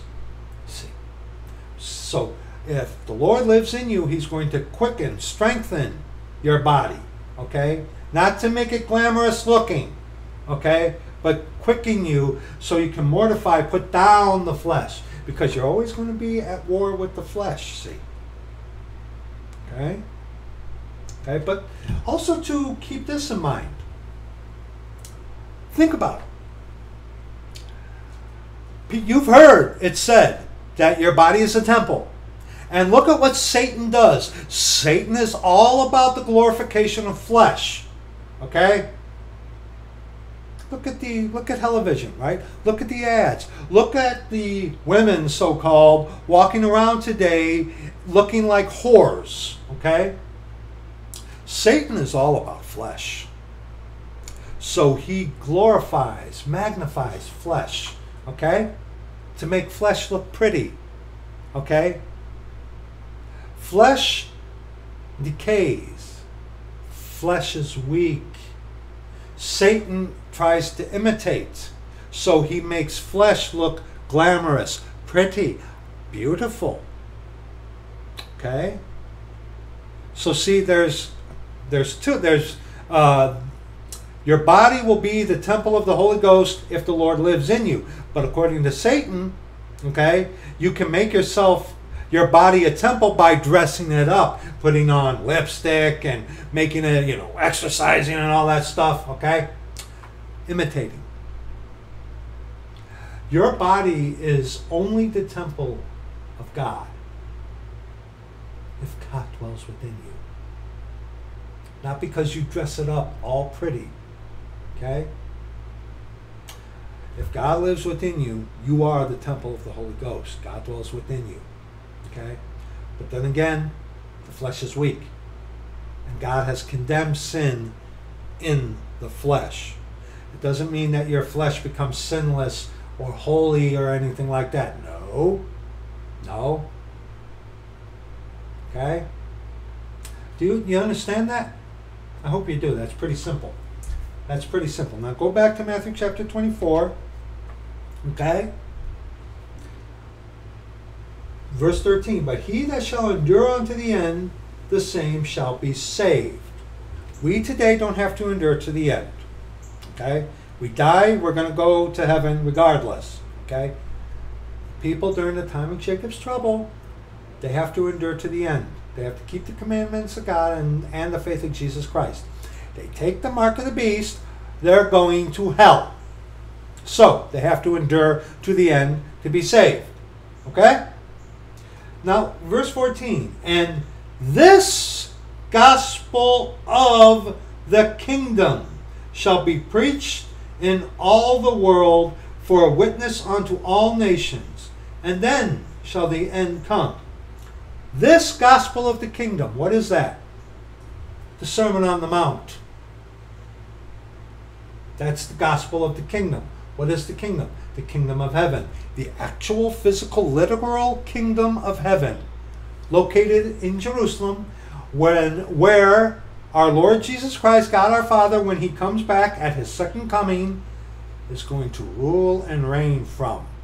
Ruling for 1,000 years. The kingdom of heaven. Okay? And this gospel of the kingdom will be preached during the time of Jacob's trouble. What gospel is that? The gospel found in Matthew chapter, 5 on to verse, Matthew chapter 5, 6, and 7. The Sermon on the Mount. Okay? That is the gospel of the kingdom of heaven. And that gospel, the Sermon on the Mount, is what is going to be preached during the time of Jacob's trouble. They're going to have to endure to the end. Okay? And this gospel of the kingdom that is coming at his second coming. Okay? That he will establish. That's what that means. And this gospel of the kingdom of heaven. Sermon on the Mount. You find faith only once mentioned in the Sermon on the Mount, and it's fashioned in the form of a rebuke O ye of little faith, in the Sermon on the Mount. There's no talk of his death, burial, and resurrection, is there? Why is that? Because he came to the Jew first, offering the kingdom of heaven unto the Jew first. Okay? Of course, prophesied that they would reject that. Okay? And they have. And after our Lord ascended, after the death, burial, and the resurrection, the kingdom of God, the spiritual, was first primarily offered unto the Jews, still being the New Testament. But our Lord is just. He had to offer first the gospel unto the Jews first. Okay? After he had ascended. They rejected that with the stoning of Stephen, and then hence we, the Gentile, were then grafted in. Okay? It was already this dispensation, saved by grace through faith. Because the law, Christ died, buried, and rose again, shed his blood on the cross, made the perfect atonement for sin. Okay? Hence, this dispensation. But see, he had to offer it to the Jew first. Or else he wouldn't have been just, would he? Okay? So, verse 14, this gospel of the kingdom. Sermon on the Mount. That's what's going to be preached. Not this gospel of today by grace through faith. See, beg your pardon. See, and that's what these devil coadjutors are doing. These devil coadjutors, easy believism heretics, okay? These guys are going to be left behind. These guys, these devil coadjutors, who say just believe and ignore scriptural brokenness and contrition, repentance, fear of the Lord, calling upon the name of the Lord. Oh, they hate that because they save themselves by their belief. Okay? Once we, the Church of the Living God, are redeemed, that ends this dispensation and the time of Jacob's trouble begins. Okay? And these devils are going to be left behind, are going to be preaching to you, just believe, in order for you to take the mark of the beast and be damned to hell. That's why they are pushing so hard at this point. Okay? That's why they're coming out of the woodwork. That's why you got guys who were once supposedly standing for the truth now saying, well, maybe you can take the mark of the beast. Scriptures are clear. You take that mark of the beast, you go into hell. And you got these devils saying, just believe, and then once we're out of here, these same devils, it's like, just believe. There's no dispensations. Oh no, it's always been faith alone from beginning to end. Okay? No, these are just objects of faith. Yeah, you're saved just by your belief. But it says, oh, don't worry about it. It says you're sealed until the day of redemption, right? Go ahead, take the mark of the beast, because you got to provide for your own. See, that's not rightly dividing the word of truth. And these devils claim to be dispensational. Hyper grace, usually. Okay? Which is heresy.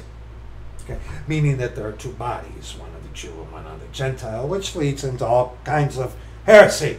Okay? But these devils, that's why they're preaching this. To get you to take that mark after we're gone. Okay? You have to rightly divide the word of truth, my friend. And the gospel that is going to be preached during the kingdom of during the time of Jacob's trouble is the one that is coming, the kingdom of heaven. Not by grace through faith as it is preached today. See, the mode of salvation changes in the dispensation. How are they saved, made right in the Garden of Eden there, genius? Don't eat of the tree. Don't eat of the tree. They ate of the tree. Guess what? They done got kicked out. Okay? Obedience to what God had said works. Okay? That was the first dispensation, the Garden of Eden. that ended by Adam and Eve taking of the fruit, eating it, disobeying the word of the Lord, okay? And because they disobeyed, they were no longer right with God. Sin was introduced. They were kicked out of the garden. End of that first dispensation. Okay? You understand? That's quite simple. It's quite simple. As simple as I could put it. Okay? Now, with all that hanging in the air, okay, let's read verse 15 in Matthew chapter 24. Verse 15 on to verse 18. When ye therefore shall see the abomination of desolation spoken of by Daniel the prophet stand in the holy place, whoso readeth, let him understand. Then let them which be in Judea flee into the mountains. So, okay. All of the church of the living God are going to be in Judea? Oh, no, excuse me. Just those Christians who are in Judea. No. Who is going to be in Judea to flee into the mountains when the abomination of desolation stands in the holy place? It's going to be the Hebrews, the Jews. Okay? Verse 17, let him which is on the housetop not come down to take anything out of his house. Neither let him which is in the field return back to take his clothes. Okay, and then if you were to continue reading, verse 20, for example, but pray ye that your flight be not in the winter, neither on the Sabbath day. Today we do not keep the Sabbath. Okay? Read Romans chapter 13. There's no mention of the Sabbath. Sabbath was assigned for the Jews. Okay? If you want to keep the Sabbath, knock yourself out. Go right ahead. Go right ahead. Keeping the Sabbath to the Jew first and also to the Greek. Greek is a Gentile. Keeping of the Sabbath is not a requirement to be saved or to stay saved. Okay? Today you are saved by grace through faith. Okay? If you are of the Jew and you want to keep the Sabbath, go ahead. But it is not a requirement for your salvation. Okay? This is talking about the Jews. This is for the Jews. This is describing the time of Jacob's trouble, which is for the Jews, the Hebrews. Okay? You understand? But, okay, now, verse 15. When ye therefore shall see the abomination of desolation spoken of by Daniel the prophet stand in the holy place. Whoso readeth, let him understand. Stand in the holy place. Now, there are those out there that say that the abomination of desolation is the steel of the Jesuit poniard. Okay? Stand in the holy place. So, the steel of the Jesuit poniard standing in the holy place, right? Because the Lord lives in you, therefore your body is the temple of the Holy Ghost. No. No. What is the abomination of desolation? Before we go to Mark chapter 13 real quick, verse 14, okay? Mark 13, verse 14, okay? But when ye shall see the abomination of desolation spoken of by Daniel the prophet standing where it ought not. How is the abomination of desolation going to stand within your body? Well, it's because of the steel of the Jesuit poniard, right? No. No. The steel of the Jesuit poniard, that is not the abomination of desolation. Okay? Nor is that the mark of the beast. Okay? The abomination of desolation is specifically during the time of Jacob's trouble, which is for the Jews. The church of the living God is not there. Comprende? So the abomination of desolation has nothing to do with us today. Oh, yeah. Okay.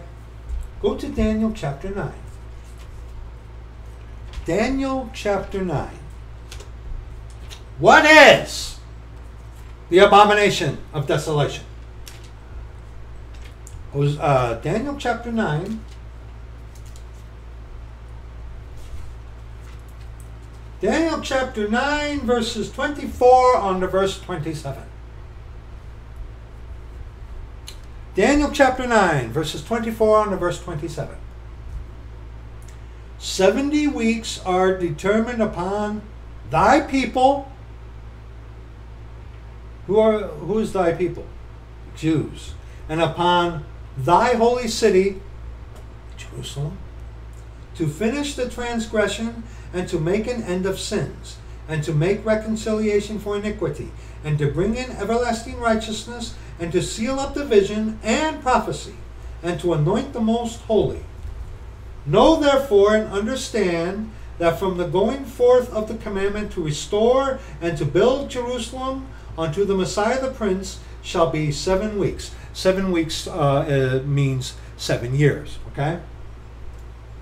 And the streets shall be built again, and the wall, even in troublous times.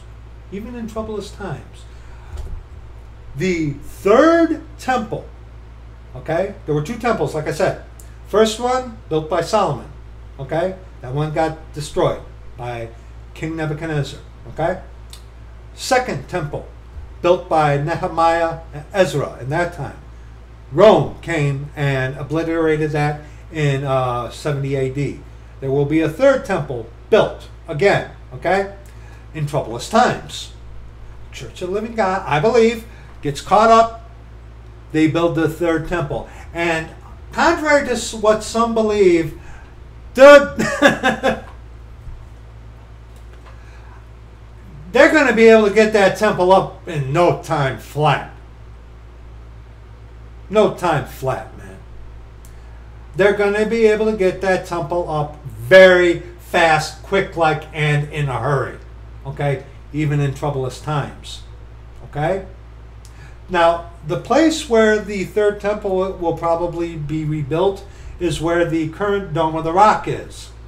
And I personally believe after the Church of the Living God is redeemed, that man of sin, the son of perdition, inaccurately referred to as the antichrist, okay? Watch that video, that's going to be in the description, okay? He's going to go forth conquering and to conquer. There are those out there who say that the first 3 years, 3.5 years of the time of Jacob's trouble is going to be peaceful. But no, the son of perdition is going to go forth conquering and to conquer. There's going to be a lot of war, death, okay? It's not going to be a peaceful time. Okay, that's crazy too. Okay, that's crazy. No, there's going to be war, death, famine, all that kind of stuff. Okay, but they're going to be building that temple. Okay, they're going to need a common enemy to go after. Remember, the Church of the Living God is not going to be on the earth. We get redeemed, caught up. In comes the time of Jacob's trouble, a new dispensation.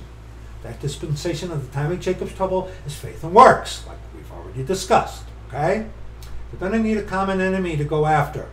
And that man of sin, in order to ingratiate himself onto the Jews at first, what better thing to have camaraderie with Roman Catholicism? Okay? That man of sin, son of perdition, who is, I believe, going to be of Jewish origin, at least, is going to be associated with Rome.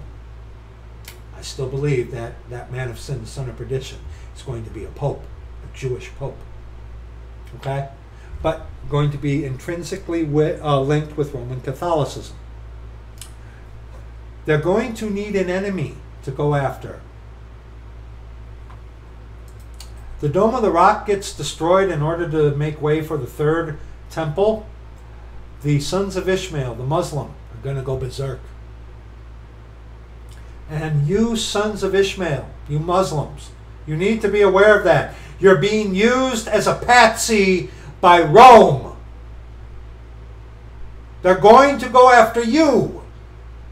I believe that. I totally believe that. Okay? What better way for Roman Catholicism to get the Jews on their side? Because remember, the Church of the Living God is not going to be here. Mystery Babylon, who has been persecuting the Church of the Living God ever since the death, burial, and resurrection, okay? We are not going to be here for him to go after that man of sin, the son of perdition. They're going to go after you, sons of Ishmael. You need to get saved. Okay? So, let's continue. Verse 26 in Daniel chapter 9. And after 62 weeks, 246, score is what, 20 years? 246, okay? After 62 weeks shall Messiah be cut off. I might have messed that up. But 3.5 years is what it equates to, okay? But not for himself. And the people of the prince that shall come shall destroy the city and the sanctuary, and the end thereof shall be with the flood. And unto the end of the war desolations are determined. And he shall confirm the covenant with many for 1 week, and in the midst of the week he shall cause the sacrifice and the oblation to cease, because they're going to be offering animal sacrifices again in the third rebuilt temple.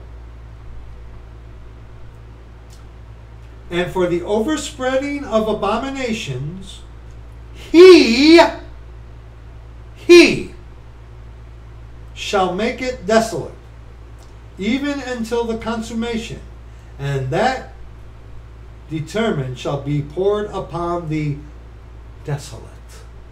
Okay? And also, now go to Daniel chapter 11. Daniel chapter 11. Boy, did I skip some pages there.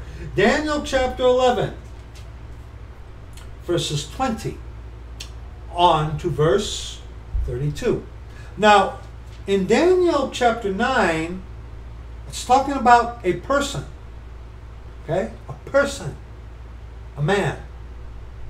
A person is a spirit, soul, and body. Okay? But it's talking about an individual, a person. Okay? Not a system. A person.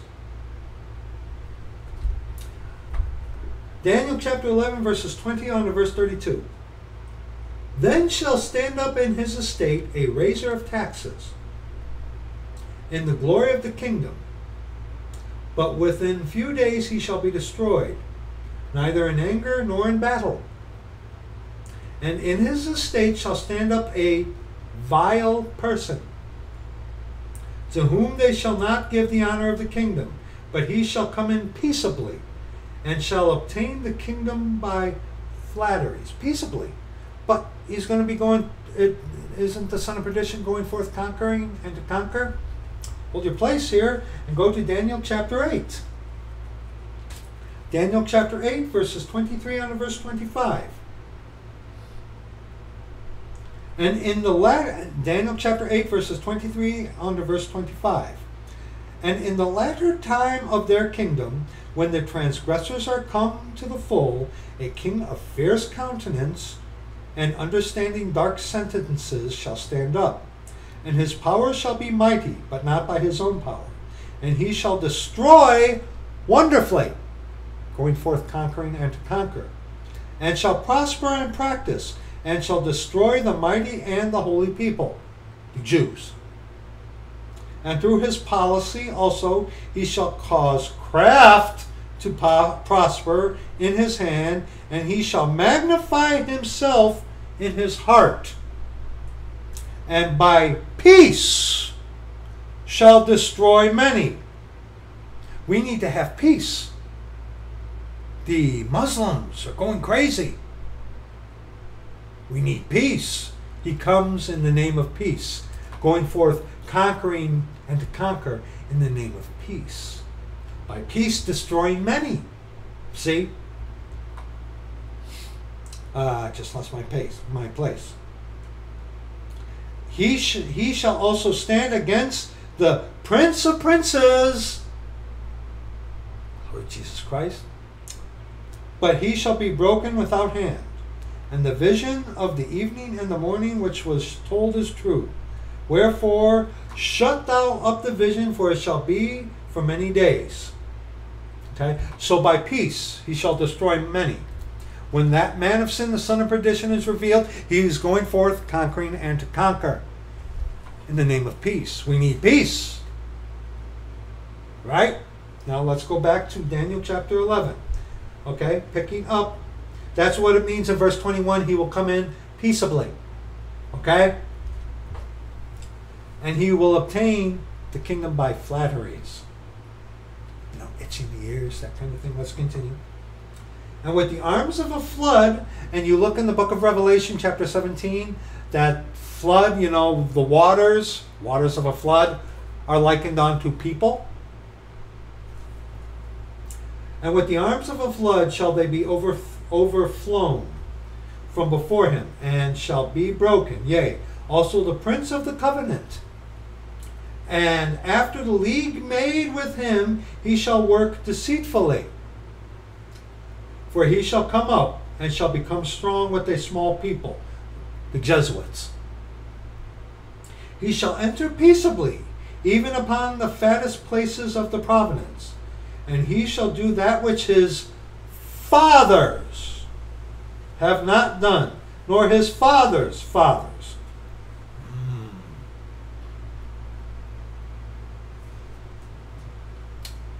Would the Jews accept a Gentile Messiah?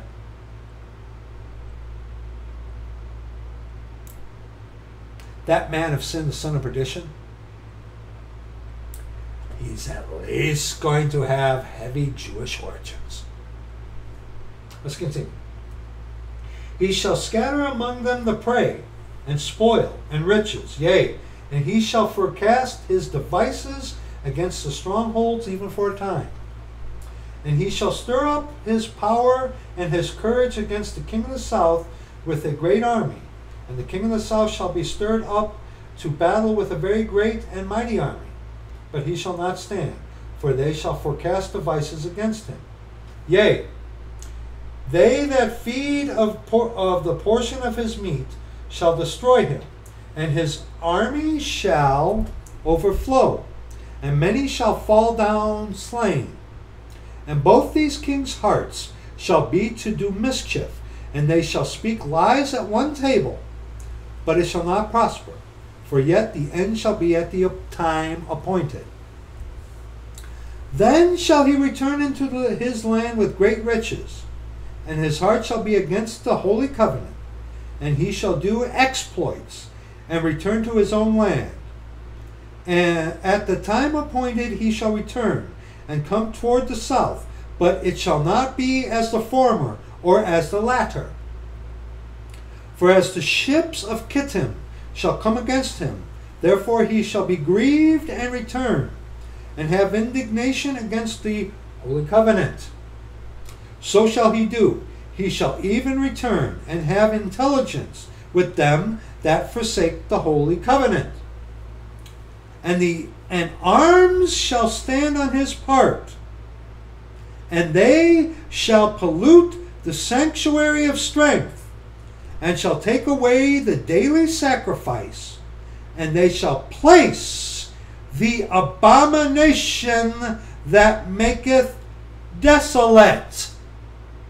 The abomination that maketh desolate. Now, is that a statue? No. Is that the steel of the Jesuit poniard? No. Verse 32. And such as do wickedly against the covenant shall he corrupt by flatteries. But the people that do know their God shall be strong and do exploits. He, the abomination that maketh desolate. Okay, hold up. Now go to Daniel chapter 12, verses 11 and 12. Daniel chapter 12, verses 11 and 12. And from the time that the daily sacrifice shall be taken away, and the abomination that maketh desolate set up, there shall be 1,290 days. Blessed is he that waiteth, and cometh to the 1,330 days. Blessed is he that waiteth, or rather endures to the end.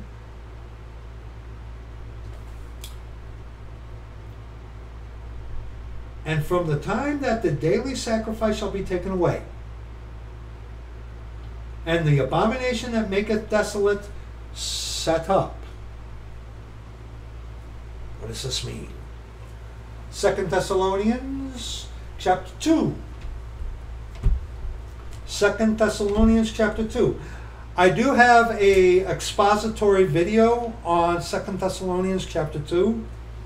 And in that I do make an error, but I correct it with another video, which is also in the links. But we've gone over 2 Thessalonians before. But, okay, 2 Thessalonians chapter 2, verses 3 on to verse 12. Not the first epistle, beg your pardon. 2 Thessalonians chapter 2, verses 3 on to verse 12. Let no man deceive you by any means, for that day shall not come. What day is that? The second coming. Except there come a falling away first, and that man of sin be revealed, the son of perdition, the abomination that maketh desolate. That man of sin, the son of perdition, accurately referred to as the antichrist. Okay, falling away first. Many of you have heard the great apostasy, which means standing at a standing position and falling away from that standing position. I'm going to share with you what I truly think Paul, through the Holy Ghost and the Lord Jesus Christ, God our Father, the Lord is that Spirit. What is this falling away? Let me tell you what I think this is. 1 John chapter 2. 1 John chapter 2. This is what I... and what is that guy's name that Brother Brian did that video on? Huffman. Okay? Huffman. Okay? 1 John chapter 2. Verses 18 on to verse 20. This is what I truly believe the falling away is, because those who are saved, born again, converted of the Church of the Living God, yes, can fall into heresy. Yes, they can fall away. But see, the Lord is that Spirit. You're sealed unto the day of redemption. You mess around, the Lord can hand you over to Satan for the destruction of the flesh. Meaning, you mess around enough and you are of the Church of the Living God, saved, born again, converted, Lord can kill you. Okay? So, yes, someone of the Church of the Living God, yes, can get involved into heresy and get messed up.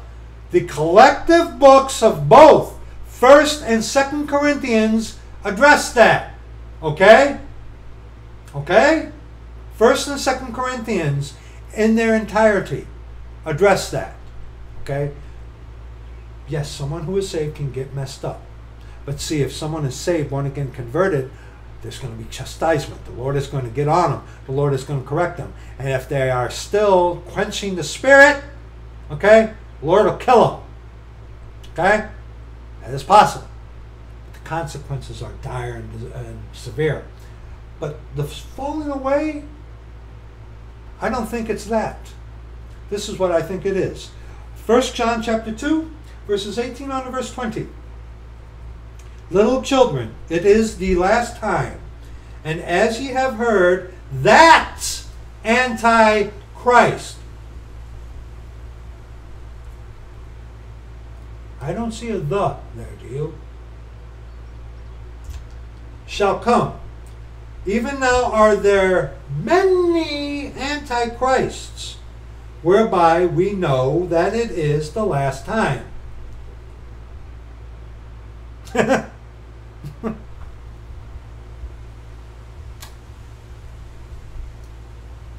They went out from us, but they were not of us. How many recently, past year, especially with the psychological operation that the Jesuits have employed, and now with the looming steel of the Jesuit poniard looming around out there, huh? Look at the hirelings in the church building, the government-controlled 501c3 church buildings. Okay? Government said shut down and bend your knees to the psychological operation. What did they do? They bend down. Yeah. Yeah. They went out from us, but they were not of us. Only in name. You know, they can say that they're saved, but in works they deny him. Okay? They can say whatever they want. But does their lives resemble the scripture? Huh? They can say whatever. Is there chastisement? Is there change? Do they have a changed life? Or are they just Christian by saying things like, Jesus Christ is come in the flesh? Okay, you can say that. Good for you. Is there chastisement for the way you behave contrary to the scripture? Oh, God knows your heart. A defensive action for knowing, they say that, God knows my heart. They say that to defend themselves because they know that they have done something contrary to the scripture. Yeah. They went out from us, but they were not of us. Only in name only, not truly converted. For if they had been of us, they would no doubt have continued with us. Absolute suffering reveals, and absolute suffering reveals absolutely. But they went out that they might be made manifest that they were not all of us. How many people have claimed to be saved? What's that twit devil guy with the dreads? What was his name? Welch. The guy from Korn. Okay? How many people have say, oh, we're Christian? Then the Jesuits unleash this psychological operation, and what happens? They fall away. Why? They went out from us, but they were not of us.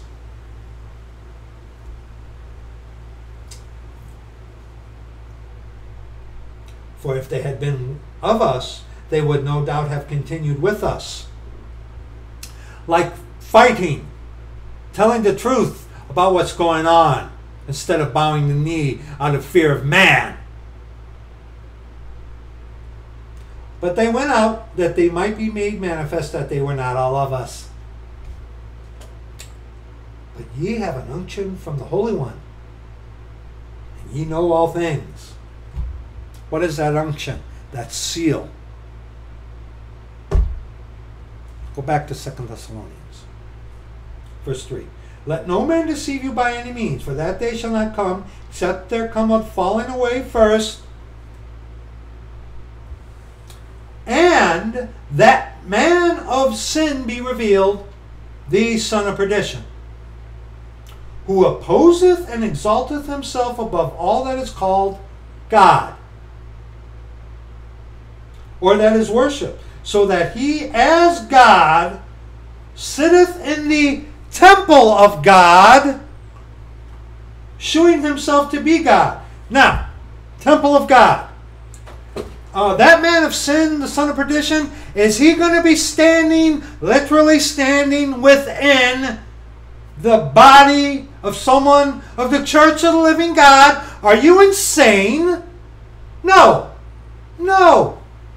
the temple of God, the third rebuilt temple.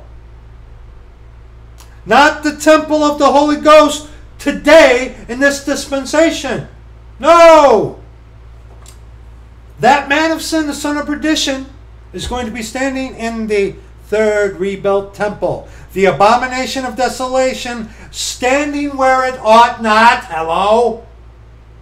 Okay, let's continue. Remember ye not that when I was yet with you, I told you these things? And now ye know what withholdeth, that he might be revealed in his time. For the mystery of iniquity doth already work. Only he who now letteth will let, until he be taken out of the way. God is omnipresent. Okay? God is not leaving. The Holy Ghost, the Lord is that Spirit, our Lord Jesus Christ, God our Father, is always there. Okay? Who is the he who is now will let until he be taken out of the way? That is the church of the living God. The church of the living God, the body of Christ, is the one that is letting, hindering that man of sin, the son of perdition, from being revealed in his time. Until he, the church of the living God, the body of Christ, be taken out of the way, redeemed, caught up. Come up hither! Okay? The church of the living God, while we are here on the earth, that man of sin, the son of perdition, cannot be revealed. We, the church of the living God, need to be caught up first. Okay? Prove that to you? Okay, verse 8. And then shall that wicked be revealed after we, the church of the living God, the body of Christ, is caught up, whom the Lord shall consume with the spirit of his mouth, and shall destroy with the brightness of his coming, the second coming. Even him whose coming is after the working of Satan, with all power and signs and lying wonders, and with all deceivableness of unrighteousness in them that perish, because they receive not the love of the truth, that they might be saved. And for this cause God shall send them strong delusion, that they should believe a lie, that they all might be damned, who believed not the truth, but had pleasure in unrighteousness. Okay? So, and very quickly, Revelation chapter 6. Revelation chapter 6. Okay? Verses 1 and 2. Okay? Beg your pardon. Revelation chapter 6, verses 1 and 2. Okay? Very quickly, Revelation chapter 4, verse 1. After this I looked, and behold, a door was opened in heaven. Jesus Christ is the door, by the way. And the first voice which I heard was as it were of a trumpet talking with me, which said, Come up hither. Okay? We walk by faith, not by sight. Okay? The Lord is going to call us up. Okay? And I will shew thee things which must be hereafter. Revelation 4, verse 1, that's the catching up. Okay? That's when the body of Christ, the church of the living God, is redeemed. Okay? Revelation 6, verses 1 and 2. And I saw when the Lamb, capital L there, who is the Lamb? Our Lord Jesus Christ, God our Father. God shall provide himself a lamb for burnt offering. Shall provide himself a lamb. And I saw when the Lamb, our Lord Jesus Christ, opened one of the seals, and I heard, as it were, the noise of thunder, one of the four beasts saying, Come and see. And I saw, and behold, a white horse, and he that sat on him had a bow and a singular crown, and... Wait. Beg your pardon. And I saw, and behold, a white horse, and he that sat on him had a bow. See, beg your pardon for that. and a crown was given unto him, and he went forth conquering and to conquer. Sorry for misreading that at first, but got it. Okay, so that right there, verse 2, is talking about that man of sin, the son of perdition, going forth conquering and to conquer. Who says go? The Lord. The Lord releases. So lets the son of perdition go. Okay? So, go back to Matthew chapter 24. Okay? So in verse 15 in Matthew chapter 24, when ye therefore shall see the abomination of desolation, the abomination of desolation is that man of sin, the son of perdition. He who is going to be indwelt with Satan himself is going to go into the third rebuilt temple, looking like the Catholic Jesus, saying, I am God. Okay? The abomination that maketh desolate. Satan is going to be pretending to be the Lord Jesus Christ. Does he not already do that? But right here, the abomination of desolation spoken of by Daniel the prophet, the abomination that maketh desolate is Satan as that man of sin, the son of perdition, going into the third rebuilt temple, declaring himself to be God. Okay? That is what the abomination of desolation is. The abomination of desolation is that man of sin, the son of perdition. And being set up, meaning he going into the third rebuilt temple, saying, I'm God. That is what the abomination of desolation is. Okay? That's what that is. The abomination of desolation is that man of sin, the son of perdition. And him going into the third rebuilt temple, like I said, declaring himself, here I am. He is the abomination of desolation. Okay? The abomination of desolation is not the steel of the Jesuit poniard. No. Okay? It is not. This has nothing to do with us today, the Church of the Living God. This has everything to do with the time of Jacob's trouble. Okay? Okay? But see, someone taking, and plus, again, the only way your body is the temple of the Holy Ghost is if the Lord Jesus Christ is in you. Okay? God in you, your body is the temple of the Holy Ghost. If you defile it by messing around in sin, God's going to destroy you, hand you over for the destruction of the flesh, that the spirit may be saved in the day of the Lord Jesus. Okay? Satan tells people that their bodies are temples, and he dresses them up. You know, thin is in, youth is king, makeup, and making everything look so fleshly, carnal. Okay? Imitating. The abomination of desolation is that man of sin, the son of perdition. It is not the steel of the Jesuit poniard. Okay? It is not. Someone telling you that is a coadjutor working for the Vatican. Because someone telling you that is trying to take away attention from the truth that the abomination of desolation is that man of sin, the son of perdition. And also, too, them saying that this is viable for us today is also not rightly dividing the word of truth. Taking something for another dispensation, trying to make it applicable for today, hence getting into all kinds of problems. That's why you need to rightly divide the word of truth, my friend.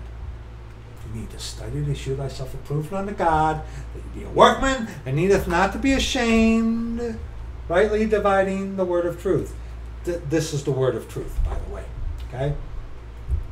So, do you get it? The abomination of desolation, again, is not the steel of the Jesuit poniard. Okay? nor is it anything else of such nature. The abomination of desolation is referring on to that man of sin, the son of perdition. It is a person who is going to go into the third rebuilt temple. The abomination calling himself God when he's actually Satan. Okay, Isaiah chapter 14, verses 12 on to verse 15. Go ahead and look that up on your own time. That's what Satan does. He's also transformed as an angel of light. Okay, what is that? 2 Corinthians chapter 11 or 12? Okay? This is talking about Satan going into the rebuilt temple, declaring that himself to be God. That's the abomination of desolation, spoken of by Daniel the prophet. And that is what our Lord is referring to unto his people, the Jews, during the time of Jacob's trouble. Because when this guy, the abomination of desolation, comes in looking like the Catholic Jesus, being yoked up with the Vatican, Jews are going to be like, some, not all. Because remember, there are going to be those who take the mark of the beast. And once you take the mark of the beast, you're going to hell. You can't gouge it. You can't rip it off, cut it off, gouge it out, get it and not do this or that. No, you get it. Beg your pardon, you're screwed. Okay, you're screwed. You're going to hell. You're done. There's no oopsie, you're done. Okay? But there are going to be Jews during that time. When they see that, they're going to be, oh. Hence what our Lord says, then let them which be in Judea flee into the mountains. Okay? That's very subtle. And you know what? In a way, I suppose one could say, well, it sounds good, right? Hey, your body's a temple. Why would you do something like that? Exactly. But that's not the truth. The abomination of desolation is that man of sin, the son of perdition. Okay? That's what it is. And anyone else tells you otherwise, even though it sounds good to itch and tickle your ears, it's not. Okay? I hope you can. We've made that clear today. Absolutely. And thank you, Lord. Okay? So, that's going to be it for this video. Like I said, I tried to do this yesterday. I told my wife, shouldn't be that long, but oh no, there was all kinds of problems. This is what the Lord wanted me to do this way today. So, that's going to be it for this video. Thank you so much for watching this. If you do, we love you. Thank you so very much unto every single one of you of the Church of the Living God, our brother and sister. Thank you for all of those who have prayed for us and who have given unto us. We thank you so much. Without the Lord, through you, all hope would have been lost. But see, my wife and I, we trust on the Lord. And may the Lord recompense every single one of you 1,000-fold. And also remember too, if I haven't gotten to your email, have patience with me, okay? Okay? Got quite a few of those. And also too, I might not speak onto some of you. Some of you might be thinking I'm ignoring you. No. Do not think for a moment that you are forgotten in our prayers. Okay? Thank you very much, brethren, sisters, Church of the Living God. Beware of these subtle little heresies that are coming about in these last days. Fight the good fight of faith, dear brethren.